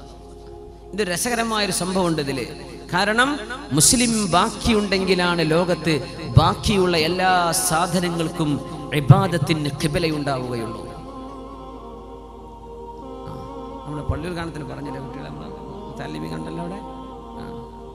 രസകരമായൊരു ഹദീസ് ഉണ്ട്, ഞാനത് അനുസ്മരിക്കുകയാണ്. ഹദീസ് عن أبي ذر رضي الله عنه عن النبي صلى الله عليه وسلم أنه قال, അബൂ ദർ റളിയല്ലാഹു അൻഹു അല്ലാഹുവിന്റെ റസൂലിന്റെ അരികത്ത് ഇങ്ങനെ ഇരിക്കുമ്പോൾ നബി തങ്ങൾ, അന്ന് സൂര്യൻ ഇങ്ങനെ അസ്തമിക്കുകയാണ്. അപ്പോൾ നബി തങ്ങൾ ചോദിച്ചു, യാ അബാ ദർ, അല്ലയോ അബൂ ദർ, അതദ്രി ഐന തദ്ഹബു ഹാദിഹി, ഈ സൂര്യൻ ഇപ്പൊ എങ്ങോട്ടാ പോണത് എന്ന് നിങ്ങൾക്കറിയുമോ? ഈ ഹദീസ് ഒരൽപ്പം ശ്രദ്ധിച്ച് അർത്ഥം മനസ്സിലാക്കേണ്ട ഹദീസാണ്. സ്വഹീഹ് മുസ്ലിമിൽ വന്നിട്ടുള്ള ഹദീസാണ്. എങ്ങോട്ടാണ് ഈ സൂര്യൻ പോകുന്നത് എന്ന് നിങ്ങൾക്കറിയുമോ? അപ്പോൾ അവരെന്ത് പറഞ്ഞു? അല്ലാഹു വറസൂലുഹു അലം, എനിക്കറിയില്ല നബിയേ. ഖാല, നബി തങ്ങൾ പറഞ്ഞു, തദ്ഹബു തസ്ജുദു തഹ്തൽ അർശി, അർശിന്റെ താഴെ പോയി സുജൂദ് ചെയ്യാൻ പോവുകയാണ് സൂര്യൻ. ഫതസ്ജുദു ഫയുഖ്ബലു മിൻഹാ, അത് സുജൂദ് ചെയ്യും, ആ സുജൂദ് അല്ലാഹു സ്വീകരിക്കും. പിന്നെയും സുജൂദ് ചെയ്യും. അങ്ങനെ ഒരു നാൾ വരും, അന്ന് സൂര്യൻ സുജൂദ് ചെയ്യുമ്പോൾ ഫലാ യുഖ്ബലു മിൻഹാ, ആ സുജൂദ് സൂര്യനിൽ നിന്നും അല്ലാഹു സ്വീകരിക്കുകയില്ല. വയുഖാലു ലഹ, സൂര്യനോട് പറയപ്പെടും ഇദ്ഹബി മിൻ ഹൈതു ജിഇതി ഇർജിഇ മിൻ ഹൈതു ജിഇതി, നിങ്ങൾ നീ എവിടെന്നാണോ വന്നത് ആ വഴിക്ക് തന്നെ തിരിച്ചുപോ എന്ന് അല്ലാഹു പറയും. ഫതതുലു മിൻ മഗ്രിബിഹാ, അത് പടിഞ്ഞാറ് നിന്ന് അന്നേരമാണ് ഉദിക്കുകയെന്നും പരിശുദ്ധ റസൂലുള്ളാഹി സ്വല്ലല്ലാഹു അലൈഹി വസല്ലം. മുസ്ലിമീങ്ങളൊക്കെ മരിച്ചു, ഇവിടെ ഒരുപാട് മോശപ്പെട്ട ആളുകൾ ബാക്കി നിൽക്കുന്ന നേരം. ആ നേരത്താണ് സൂര്യന്റെ സുജൂദ് അല്ലാഹു സ്വീകരിക്കാതെ വരുന്നത്. സുജൂദ് സ്വീകരിക്കണമെങ്കിൽ നമുക്കൊരു ഷർത്തുണ്ട്. നിസ്കരിക്കണമെങ്കിൽ വുളു എടുക്കണം, ഖിബിലയിലേക്ക് മുന്നിടണം, അപ്പോഴല്ലേ നിസ്കാരം ശരിയാവുള്ളൂ. ഖിബില ശരിയാവണ്ടേ? ഖിബില ശരിയായാലേ നമ്മുടെ നിസ്കാരം സ്വീകരിക്കപ്പെടൂ. അങ്ങനെ നമ്മുടെ ഖിബിലയാണ് പരിശുദ്ധമായ കഅബാലയം. മക്കയിൽ കിടക്കുന്ന കഅബ നമ്മുടെ നിസ്കാരത്തിന്റെ ഖിബിലയാണ്. അങ്ങോട്ടാണ് നമ്മൾ മുന്നിടുന്നത്. നിസ്കാരം അല്ലാഹുവിന്, നമ്മുടെ ഖിബില കഅബയിലേക്ക്. എന്നാൽ സൂര്യന് സുജൂദുണ്ടെന്ന് പരിശുദ്ധ ഖുർആൻ, വൃക്ഷങ്ങൾക്ക് സുജൂദുണ്ടെന്ന് പരിശുദ്ധ ഖുർആൻ. വന്നജുമു വശജറു യസ്ജുദാൻ, ചെറിയ ചെറിയ സസ്യങ്ങളും വലിയ വലിയ സസ്യങ്ങളും സുജൂദ് ചെയ്യുന്നുണ്ട്. ഒരർത്ഥം നജ്മിന്, ചെറിയ സസ്യങ്ങൾക്ക് നജ്ം എന്ന് പറയും. വന്നജുമു, താരകങ്ങളും നക്ഷത്രങ്ങളും, വശജറു, സസ്യവും സുജൂദ് ചെയ്യുന്നുണ്ട്. യസ്ജുദു ലില്ലാഹി, അല്ലാഹുവിന് സുജൂദ് ചെയ്യുന്നുണ്ട്. യുസബ്ബിഹു ലില്ലാഹി, അല്ലാഹുവിന് തസ്ബീഹ് ചൊല്ലുന്നുണ്ട്. എത്ര പ്രയോഗങ്ങളാണ് ഖുർആനിൽ. മാ ഫിസ് സമാവാതി വമാ ഫിൽ അർളി, ആകാശങ്ങളിലും ഭൂമിയിലുമുള്ള സർവ്വതും അല്ലാഹുവിന് സുജൂദ് ചെയ്യുന്നുണ്ട്. വകസീറും മിനൻ നാസ്, കുറേ മനുഷ്യന്മാരും അല്ലാഹുക്ക് സുജൂദ് ചെയ്യുന്നുണ്ട്. വലില്ലാഹി യസ്ജുദു മൻ ഫിസ് സമാവാതി വമൻ ഫിൽ അർളി, ആകാശഭൂമിയിലുള്ളവർ അല്ലാഹുക്ക് സുജൂദ് ചെയ്യുന്നുണ്ട്. കുറേ മനുഷ്യരും, അല്ലാഹുക്ക് സുജൂദ് ചെയ്യാത്ത മനുഷ്യരുമുണ്ട്. കുറേ മുസ്ലിമീങ്ങൾ അങ്ങനെയാണ്. അല്ലാഹുക്ക് സുജൂദ് ആർക്കൊക്കെ ചെയ്യുന്നുണ്ട്, ഏതൊക്കെയോ ദൈവങ്ങൾക്ക് ചെയ്യുന്നുണ്ട്. ഈ ദൈവം എന്ന് പറഞ്ഞാൽ എല്ലാം പടക്കാൻ കഴിവുള്ള ഒരാളാവണ്ടേ? അതല്ലേ ഏകദൈവ വിശ്വാസല്ലേ യുക്തിക്ക് യോജിക്കുള്ളൂ. ദൈവം എന്ന് പറഞ്ഞാൽ എല്ലാറ്റിനും കഴിവുള്ള ആൾ. അങ്ങനത്തെ 10 എങ്ങനെ സങ്കല്പിക്കാൻ പറ്റുക? ഒന്നല്ലേ യുക്തം, ഒരു പടച്ചവൻ, ഏക ബ്രഹ്മം. ദൈവം എന്ന് പറഞ്ഞാൽ ഒന്നല്ലേ പറ്റുള്ളൂ. 2 ദൈവം ഉണ്ടെങ്കിൽ ആര് പറഞ്ഞത് അവിടെ നടക്കുക? ഒരാൾ പറഞ്ഞ് നടന്നില്ലെങ്കിൽ മറ്റാൾ ഡിസ്ക്വാളിഫൈ ചെയ്യപ്പെട്ടില്ലേ? ദൈവം എന്ന് വിളിക്കാൻ പറ്റുമോ? ഇസ്ലാമിന്റെ ഏകദൈവ സിദ്ധാന്തം ഏറ്റവും വലിയ ലോജിക്കാണ്. ഇസ്ലാമിന്റെ തൗഹീദ് മനസ്സിലാക്കാൻ എളുപ്പമാണ്. അല്ലാഹു ആളുകൾക്ക് തൗഫീഖ് കൊടുക്കട്ടെ, ഹിദായത്ത് കൊടുക്കട്ടെ. എല്ലാം സുജൂദിലാണ്. സൂര്യൻ സുജൂദ് ചെയ്യുന്നുവെന്ന് പരിശുദ്ധ ഖുർആൻ പറഞ്ഞിട്ടുണ്ട്. ഹദീസിൽ കാണാൻ കഴിയും. അസ്തമിച്ചു പോകുന്ന സൂര്യൻ സുജൂദ് ചെയ്യാൻ പോവുകയാണെന്ന് റസൂലുള്ളാഹി സ്വല്ലല്ലാഹു അലൈഹി വസല്ലം പറയുമ്പോൾ, ലോകത്ത് സൂര്യന് ചലനമുണ്ട്, ഭൂമിക്ക് ചലനമുണ്ട്, സൂര്യനും ചന്ദ്രനും ഓർബിറ്റുകളുണ്ട് എന്ന് മനുഷ്യൻ മനസ്സിലാക്കുന്നതിന്റെ മുമ്പ് ലോകത്ത് പഠിപ്പിച്ചു കൊടുത്ത നബിയാണ് അഷ്റഫുൽ ഖൽഖ് സ്വല്ലല്ലാഹു അലൈഹി വസല്ലം. അതുകൊണ്ട് ഈ ഹദീസ് മനസ്സിലാക്കുമ്പോൾ ഈ പ്രാപഞ്ചിക പ്രതിഭാസം മനസ്സിലാവുന്ന നബി തന്നെയാണ് ഈ കാര്യം പറഞ്ഞു തരുന്നത്. അസ്തമിച്ചു പോകുന്ന സൂര്യൻ അവിടെ ഇരിക്കട്ടെ. അസ്തമിക്കുന്ന സൂര്യൻ എന്ന് പറഞ്ഞാൽ ഓരോ സെക്കൻഡിലും സൂര്യൻ അസ്തമയമുണ്ട്, ഓരോ സെക്കൻഡിലും സൂര്യന് ഉദയമുണ്ട്. നമുക്കിപ്പോ പാതിരാവാൻ പോവാൻ. അമേരിക്കക്കാർക്ക് ഇപ്പോൾ ഉച്ചക്ക് എത്ര മണിയായിട്ടുണ്ടാവും? അമേരിക്കക്കാർക്ക് ഉച്ച കഴിഞ്ഞു തുടങ്ങി, ഉച്ചയോടടുത്ത് തുടങ്ങി. എല്ലാ സെക്കൻഡിലും സൂര്യൻ അസ്തമയമാണ്. എല്ലാ സെക്കൻഡിലും ഏതോ ഒരു നാട്ടുകാർക്ക് ഉദയം, ഒരു നാട്ടുകാർക്ക് അസ്തമയം. റബ്ബുൽ മശാരിഖി വൽ മഗാരിബി, ഒരുപാട് ഉദയത്തിന്റെയും ഒരുപാട് അസ്തമയത്തിന്റെയും ഉടമസ്ഥനല്ലേ അല്ലാഹു. അങ്ങനെ വന്നാൽ അസ്തമിക്കുന്ന സൂര്യൻ എന്ന് പറഞ്ഞാൽ സൂര്യന്റെ ഓരോ ചലനത്തിലും അത് സുജൂദിലാണ്. എങ്ങനത്തെ സുജൂദ്? കയ്യും കാലും മടക്കി വെച്ചുള്ള സുജൂദാണോ? അല്ല. സുജൂദുൻ യലീഖു ബിഹാ, അവയവയെ കൊണ്ട് കഴിയുന്ന രീതിയിൽ അല്ലാഹുവിനെ വണങ്ങിയാണ്, അല്ലാഹുവിനെ വഴിപ്പെട്ടുകൊണ്ടാണ് സൂര്യൻ സഞ്ചരിക്കുന്നത്. തഹ്തൽ അർശി, അർശിന്റെ താഴെ എന്ന് പറയുമ്പോ ഭൂമിന്റെ താഴെ പോവണ്ട. ഭൂമിയല്ല, ഭൂമിയുടെ മീതെ സൂര്യൻ വന്ന് കറങ്ങി വീഴുന്നതല്ല അസ്തമയം. സൂര്യൻ അഭിമുഖമായി ഭൂമി കറങ്ങുകയാണെന്ന് ലോകത്തിന് പഠിപ്പിച്ച നബിയാണ് മുഹമ്മദ് റസൂലുള്ളാഹി സ്വല്ലല്ലാഹു അലൈഹി വസല്ലം. ആലങ്കാരിക പ്രയോഗങ്ങളല്ലേ ഇതൊക്കെ. അസ്തമിച്ചു പോകുന്ന സൂര്യൻ സുജൂദ് ചെയ്യുന്നു. എവിടെ? അർശിന്റെ താഴെ. അള്ളാഹുവിന്റെ അധികാരത്തിന്റെ സിംബലാണ് അർശ് എന്ന് പറയുന്നത്. അള്ളാഹുവിന്റെ അർശിന്റെ സിംബലാണ്, അവന്റെ അധികാരത്തിന്റെ സിംബലാണ്. അർ-റഹ്മാനു അലൽ അർശി ഇസ്തവാ. അള്ളാഹുവിനാണ് ഇസ്തിലാ, അധികാരം അള്ളാഹുവിനാണ്. അർശ് എന്ന് പറയുന്ന അള്ളാഹുവിന്റെ സൃഷ്ടി ഈ പ്രപഞ്ചത്തെ മുഴുവനും ചൂഴ്ന്നു നിൽക്കുന്ന അള്ളാഹുവിന്റെ മഹാസൃഷ്ടിയാണെന്ന് നബി തങ്ങൾ പഠിപ്പിച്ചു തന്നത് ഒരു ഉദാഹരണത്തിലൂടെയാണ്.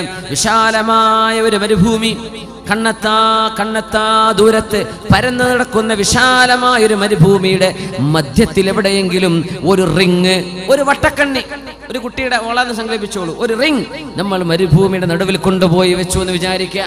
ചുറ്റും വിശാലമായ മരുഭൂമി. ഈ റിങ് എവിടെയാണെന്നൊരു കൊടി കുത്തിയില്ലെങ്കിൽ കാണൂല, അല്ലേ? അങ്ങനെ ഒരു ചെറിയ വട്ടക്കണ്ണി മരുഭൂമിയിൽ കൊണ്ടുപോയി വെച്ചാൽ ആ വട്ടക്കണ്ണിയാണ് ഈ മഹാപ്രപഞ്ചമെന്ന് സങ്കല്പിച്ചാൽ ആ മരുഭൂമിയാണ് അല്ലാഹുവിന്റെ അർശെന്ന് മഹാനായ റസൂലുള്ളാഹി സ്വല്ലല്ലാഹു അലൈഹി വസല്ലം ഉദാഹരണം പറഞ്ഞ് പഠിപ്പിച്ചു തരികയാണ്. അപ്പൊ എല്ലാ പ്രപഞ്ചത്തെയും ചൂഴ്ന്നു നിൽക്കുന്ന അല്ലാഹുവിന്റെ മഹാസൃഷ്ടിയാണ് അർശ്. നമ്മളൊക്കെ അർശിന്റെ താഴെയാണ്. സൂര്യനും ചന്ദ്രനും കോടാനുകോടി നെബുലകളും നക്ഷത്രങ്ങളും ഗാലക്സികളും എല്ലാം അള്ളാഹുവിന്റെ അർശിന്റെ താഴെയാണ്. നമ്മൾ എവിടെ സുജൂദ് ചെയ്താലും അത് അർശിന്റെ പരിധിക്കുള്ളിൽ തന്നെ. അപ്പോ സൂര്യൻ നിത്യ സുജൂദിലാണ്. ഇനി സൂര്യന്റെ സുജൂദ് സ്വീകരിക്കപ്പെടാത്തൊരു ദിവസം വരും. അന്നാണ് സൂര്യൻ അഭിമുഖമായി ഭൂമിയോട് അതിന്റെ ചലനം മാറാൻ അള്ളാഹു പറയുന്നത്. ഇടത്തുനിന്ന് വലത്തോട്ട് തിരിയുന്ന ഭൂമിയോട് വലത്ത് നിന്ന് ഇടത്തോട്ട് തിരിയാൻ അള്ളാഹു പറയും. എപ്പോ? സൂര്യന്റെ സുജൂദ് സ്വീകരിക്കപ്പെടാതെ വരുമ്പോൾ. എങ്ങനെയാ സ്വീകരിക്കപ്പെടാതെ വരിക? സൂര്യന്റെ സുജൂദിന്റെ ഖിബില എപ്പോഴാണ് നഷ്ടപ്പെട്ടത്? ഏതാണ് സൂര്യന്റെ സുജൂദിന്റെ ഖിബില? വൃക്ഷങ്ങളുടെ സുജൂദിന്റെ ഖിബില ഏതാണ്? നക്ഷത്രങ്ങളുടെ സുജൂദിന്റെ ഖിബില ഏതാണ്? നമുക്ക് കഅബയുള്ളതുപോലെ, നമുക്ക് കഅബാലയമുള്ള പോലെ പ്രപഞ്ചത്തിലെ കോടാനുകോടി സാധനങ്ങളുടെ സുജൂദിന്റെ ഖിബില ഏതാണ്? നമ്മുടെ ഉലമാ പഠിപ്പിക്കുന്നത് സുജൂദ് ചെയ്യാൻ ഖിബില വേണം. ഭൂമിയിൽ ജീവിച്ചിരിക്കുന്ന സത്യവിശ്വാസികളായ മുഅ്മിനീങ്ങളായ ആളുകളുടെ ഈമാനിന്റെ റൂഹിന്റെ പ്രഭയാണ് ലോകത്തെ സർവ്വ വസ്തുക്കളുടെയും സുജൂദിന്റെ ഖിബില. മുഅ്മിനായ ഒരു മനുഷ്യൻ ഒരു നാട്ടിൽ ജീവിച്ചിരിപ്പുണ്ടെങ്കിൽ ആ മനുഷ്യന്റെ ഈമാനിന്റെ റൂഹിന്റെ പ്രഭയെ ലക്ഷ്യമാക്കിയാണ് ആ പരിസരത്തുള്ള സർവമാന കല്ലുകളും വൃക്ഷങ്ങളും അല്ലാഹു സുജൂദ് ചെയ്യുന്നത്. മുഅ്മിനിന്റെ റൂഹിനെ ഖിബലയാക്കിയിട്ടാണ്. മുഅ്മിനായ മനുഷ്യൻ മരിച്ചുപോയാൽ ഇവിടെയുള്ള ജീവജാലങ്ങൾക്ക് സുജൂദിന്റെ ഖിബല നഷ്ടപ്പെടും. ആകാശത്തെ നക്ഷത്രങ്ങൾക്ക് സുജൂദിന്റെ ഖിബല നഷ്ടപ്പെടും. മുഅ്മിനായ മനുഷ്യൻ നഷ്ടപ്പെട്ടു പോയാൽ വലഖദ് കറംനാ ബനി ആദം, ആദം നബിയുടെ സന്തതികളെ, മനുഷ്യരെ, വിശിഷ്യ മുഅ്മിനീങ്ങളെ അല്ലാഹു ബഹുമാനിച്ചു എന്നതിന്റെ അടയാളം നാമാണ്. മുഅ്മിനാണെങ്കിൽ അല്ലാഹു നമ്മെ കൂട്ടത്തിൽ പെടുത്തി തരട്ടെ. ഈ പ്രപഞ്ചത്തിലെ സർവ്വ സാധനങ്ങളുടെയും സുജൂദിന്റെ ഖിബില മുഅ്മിനായ ആണും പെണ്ണുമാണ്. ഇനി വരെ ലോകാവസാനം അടുക്കുമ്പോൾ ലാ തഖൂമുസ്സാഅ ഇല്ലാ അലാ ശിറാറിൽ ഖൽഖ്, മോശപ്പെട്ട ആളുകൾ ജീവിക്കുന്ന കാലത്തല്ലാതെ അന്ത്യനാൾ സംഭവിക്കുകയില്ലെന്ന് മഹാനായ റസൂലുള്ളാഹി സ്വല്ലല്ലാഹു അലൈഹി വസല്ലം. അവിടെയാണ് സൂര്യൻ പടിഞ്ഞാറ് ഉദിക്കുന്നത്. അന്ന് ഭൂമിയിൽ ജനങ്ങളുണ്ട്, മുസ്ലിമാരും ബാക്കിയില്ല. അങ്ങനെ ഒരു സൂര്യോദയം അല്ലാഹു നടത്തുന്നത് സൂര്യൻ സുജൂദ് ചെയ്യാൻ വരുമ്പോഴേക്കും ലോകത്തെ സർവ്വ മുസ്ലിമും മരിച്ചുപോയ നേരമായിരിക്കും. അത് സൂര്യന്റെ സുജൂദ് പിന്നെ സ്വീകരിക്കപ്പെടുന്നില്ല. ഖിബലയില്ലല്ലോ, മുഅ്മിനായ ഒരു മനുഷ്യൻ പോലും ഭൂമിയിൽ ബാക്കിയില്ലല്ലോ. പിന്നെ എങ്ങനെയാണ് സുജൂദ് സ്വീകരിക്കപ്പെടുക? ആ നേരത്ത് സൂര്യനോട് പറയപ്പെടുന്ന വാക്കാണ് ഇർജിഇ മിൻ ഹൈസു ജിഇതി, നീ എവിടെ നിന്ന് വന്നോ അങ്ങോട്ട് തിരിച്ചുപോയെന്ന് അല്ലാഹു പറയുമ്പോൾ അപ്പോഴാണ് സൂര്യൻ പടിഞ്ഞാറ് നിന്ന് ഉദിക്കുന്നത് എന്ന് റസൂലുള്ളാഹി.